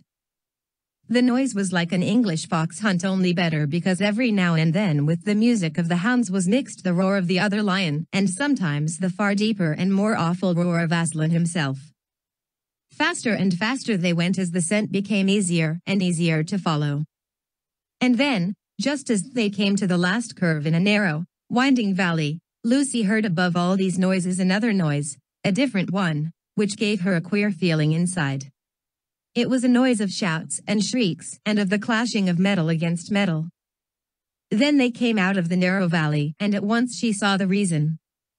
There stood Peter and Edmund and all the rest of Aslan's army fighting desperately against the crowd of horrible creatures whom she had seen last night, only now, in the daylight, they looked even stranger and more evil and more deformed. There also seemed to be far more of them. Aslan's army, which had their backs to her, looked terribly few. And there were statues dotted all over the battlefield, so apparently the witch had been using her wand. But she did not seem to be using it now. She was fighting with her stone knife.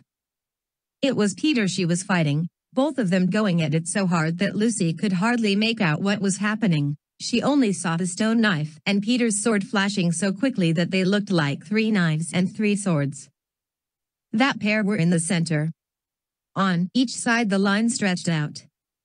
Horrible things were happening wherever she looked. "Off my back, children," shouted Aslan. And they both tumbled off. Then with a roar that shook all Narnia from the western lamp-post to the shores of the eastern sea, the great beast flung himself upon the White Witch. Lucy saw her face lifted towards him for 1 second with an expression of terror and amazement. Then lion and witch had rolled over together, but with the witch underneath, and at the same moment all warlike creatures whom Aslan had led from the witch's house rushed madly on the enemy's line, dwarfs with their battle axes, dogs with teeth. The giant with his club, unicorns with their horns, centaurs with swords and hoofs. And Peter's tired army cheered, and the newcomers roared, and the enemy squealed and gibbered till the wood re-echoed with the din of that onset. Chapter 17: The Hunting of the White Stag. The battle was all over a few minutes after their arrival. Most of the enemy had been killed in the first charge of Aslan and his companions, and when those who were still living saw that the witch was dead, they either gave themselves up or took to flight. The next thing that Lucy knew was that Peter and Aslan were shaking hands. It was strange to her to see Peter looking as he looked now. His face was so pale and stern, and he seemed so much older. "It was all Edmund's doing, Aslan," Peter was saying. "We'd have been beaten if it hadn't been for him. The witch was turning our troops into stone right and left. But nothing would stop him. He fought his way through 3 ogres to where she was just turning one of your leopards into a statue. And when he reached her, he had the sense to bring his sword smashing down on her wand instead of trying to go for her directly and simply getting made a statue himself for his pains. That was the mistake all the rest were making. Once her wand was broken, we began to have some chance, if we hadn't lost so many already. He was terribly wounded. We must go and see him." They found Edmund in charge of Mrs. Beaver, a little way back from the fighting line. He was covered with blood, his mouth was open, and his face a nasty green color. "Quick, Lucy," said Aslan. And then, Almost for the first time, Lucy remembered the precious cordial that had been given her for a Christmas present. Her hands trembled so much that she could hardly undo the stopper, but she managed it in the end and poured a few drops into her brother's mouth.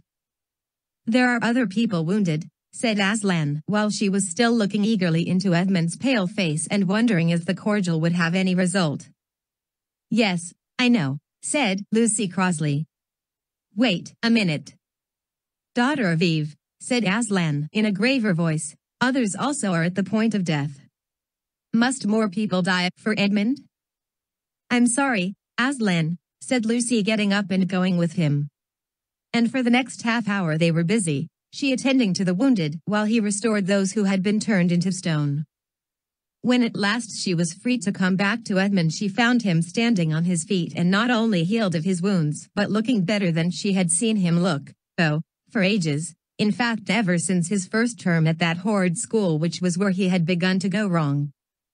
He had become his real old self again and could look you in the face. And there, on the field of battle, Aslan made him a knight. "Does he know," whispered Lucy to Susan, "what Aslan did for him?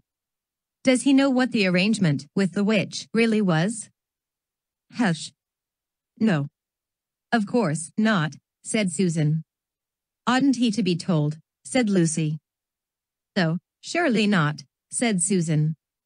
"It would be too awful for him. Think how you'd feel if you were he." "All the same, I think he ought to know," said Lucy. But at that moment they were interrupted. That night they slept where they were. How Aslan provided food for them all I don't know, but somehow or other they found themselves all sitting down on the grass to a fine high tea at about 8 o'clock. Next day they began marching eastward down the side of the great river. And the next day after that, at about tea time, they actually reached the mouth. The castle of Cair Paravel on its little hill towered up above them. Before them were the sands, with rocks, and little pools of salt water, and seaweed, and the smell of the sea, and long miles of bluish-green waves breaking forever and ever on the beach. And, oh, the cry of the seagulls. Have you heard it? Can you remember? That evening after tea the 4 children all managed to get down to the beach again and get their shoes and stockings off and feel the sand between their toes. But next day was more solemn. For then, in the great hall of Cair Paravel, that wonderful hall with the ivory roof and the west door all hung with peacock's feathers and the eastern door which opens right onto the sea, in the presence of all their friends and to the sound of trumpets, Aslan solemnly crowned them and led them onto the 4 thrones, amid deafening shouts of, "Long live King Peter! Long live Queen Susan! Long live King Edmund! Long live Queen Lucy! Once a king or queen in Narnia, always a king or queen. Bear it well, sons of Adam. Bear it well, daughters of Eve," said Aslan. And through the eastern door, which was wide open, came the voices of the mermen and the mermaids swimming close to the castle steps and singing in honor of their new kings and queens.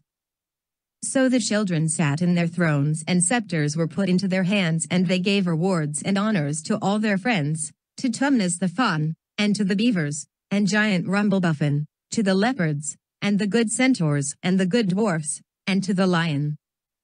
And that night there was a great feast in Cair Paravel, and revelry, and dancing, and gold flashed and wine flowed, and answering to the music inside, but stranger, sweeter, and more piercing, came the music of the sea people.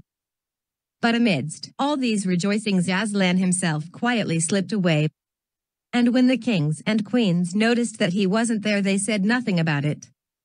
For Mr. Beaver had warned them, "He'll be coming and going," he had said. "One day you'll see him and another you won't. He doesn't like being tied down, and of course he has other countries to attend to. It's quite all right. He'll often drop in. Only you mustn't press him. He's wild, you know. Not like a tame lion." And now, as you see, this story is nearly at an end. These 2 kings and 2 queens governed Narnia well, and long and happy was their reign. At first much of their time was spent in seeking out the remnants of the White Witch's army and destroying them, and indeed for a long time there would be news of evil things lurking in the wilder parts of the forest, a haunting here and a killing there. A glimpse of a werewolf one month, and a rumor of a hag the next. But in the end, all that foul brood was stamped out. And they made good laws and kept the peace and saved good trees from being unnecessarily cut down, and liberated young dwarfs and young satyrs from being sent to school. And generally stopped busybodies and interferers and encouraged ordinary people who wanted to live and let live. And they drove back the fierce giants on the north of Narnia when these ventured across the frontier. And they entered into friendship and alliance with countries beyond the sea and paid them visits of state and received visits of state from them. And they themselves grew and changed as the years passed over them. And Peter became a tall and deep-chested man and a great warrior, and he was called King Peter the Magnificent. And Susan grew into a tall and gracious woman with black hair that fell almost to her feet, and the kings of the countries beyond the sea began to send ambassadors asking for her hand in marriage. And she was called Queen Susan the Gentle. Edmund was a graver and quieter man than Peter, and great in counsel and judgment. He was called King Edmund the Just. But as for Lucy, she was always gay and golden-haired, and all princes in those parts desired her to be their queen, and her own people called her Queen Lucy the Valiant. So they lived in great joy, and if ever they remembered their life in this world it was only as one remembers a dream. And one year it fell out that Tumnus came down river and brought them news that the white stag had once more appeared in his parts, the white stag who would give you wishes if you caught him. So these 2 kings and 2 queens with the principal members of their court rode a hunting with horns and hounds in the western woods to follow the white stag. And they had not hunted long before they had a sight of him. And he led them a great pace over rough and smooth and through thick and thin, till the horses of all the courtiers were tired out, and only these 4 were still following. And they saw the stag enter into a thicket where their horses could not follow. Then said King Peter, fair consorts, let us now alight from our horses and follow this beast into the thicket, for in all my days I never hunted a nobler quarry. Sir, said the others, even so let us do. So they alighted and tied their horses to trees and went on into the thick wood on foot. And as soon as they had entered it, Queen Susan said, Fair friends, here is a great marvel, for I seem to see a tree of iron. Madam, said King Edmund, if you look well upon it you shall see it is a pillar of iron with a lantern set on the top thereof. Marry, a strange device, said King Peter, to set a lantern here where the trees cluster so thick about it and so high above it that if it were lit it should give light to no man. Sir, said Queen Lucy, by likelihood when this post and this lamp were set here, there were smaller trees in the place, or fewer, or none. For this is a young wood, and the iron post is old. And they stood looking upon it. Then said King Edmund, I know not how it is, but this lamp on the post worketh upon me strangely. It runs in my mind that I have seen the like before, as it were in a dream, or in the dream of a dream. Sir, answered they all, it is even so with us also.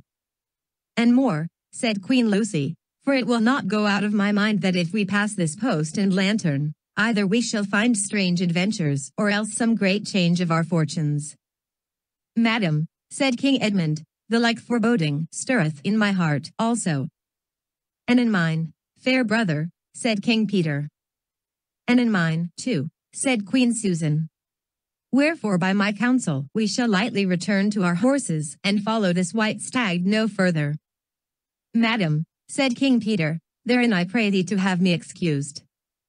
For never since we 4 were kings and queens in Narnia have we set our hands to any high matter, as battles, quests, feats of arms, acts of justice, and the like, and then given over, but always what we have taken in hand, the same we have achieved.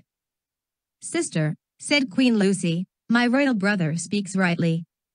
And it seems to me we should be shamed if for any fearing or foreboding we turned back from following so noble a beast as now we have in chase. And so say I, said King Edmund. And I have such desire to find the signification of this thing that I would not by my goodwill turn back for the richest jewel in all Narnia and all the islands. Then in the name of Aslan, said Queen Susan, if you will all have it so, let us go on and take the adventure that shall fall to us. So these kings and queens entered the thicket, and before they had gone a score of paces they all remembered that the thing they had seen was called a lamp-post, and before they had gone 20 more, they noticed that they were making their way not through branches but through coats. And next moment they all came tumbling out of a wardrobe door into the empty room, and they were no longer kings and queens in their hunting array but just Peter, Susan, Edmund, and Lucy in their old clothes. It was the same day and the same hour of the day on which they had all gone into the wardrobe to hide. Mrs. Macready and the visitors were still talking in the passage, but luckily they never came into the empty room and so the children weren't caught. And that would have been the very end of the story if it hadn't been that they felt they really must explain to the professor why 4 of the coats out of his wardrobe were missing. And the professor, who was a very remarkable man, didn't tell them not to be silly or not to tell lies, but believed the whole story. No, he said, I don't think it will be any good trying to go back through the wardrobe door to get the coats. You won't get into Narnia again by that route. Nor would the coats be much use by now if you did. What's that? Yes, of course, you'll get back to Narnia again someday. Once a king in Narnia, always a king in Narnia. But don't go trying to use the same route twice. Indeed, don't try to get there at all. It'll happen when you're not looking for it. And don't talk too much about it even among yourselves. And don't mention it to anyone else unless you find that they've had adventures of the same sort themselves. What's that? How will you know? So, you'll know, all right. Odd things, they say, even their looks, will let the secret out. Keep your eyes open. Bless me, what do they teach them at these schools? And that is the very end of the adventures of the wardrobe. But if the professor was right, it was only the beginning of the adventures of Narnia. The end.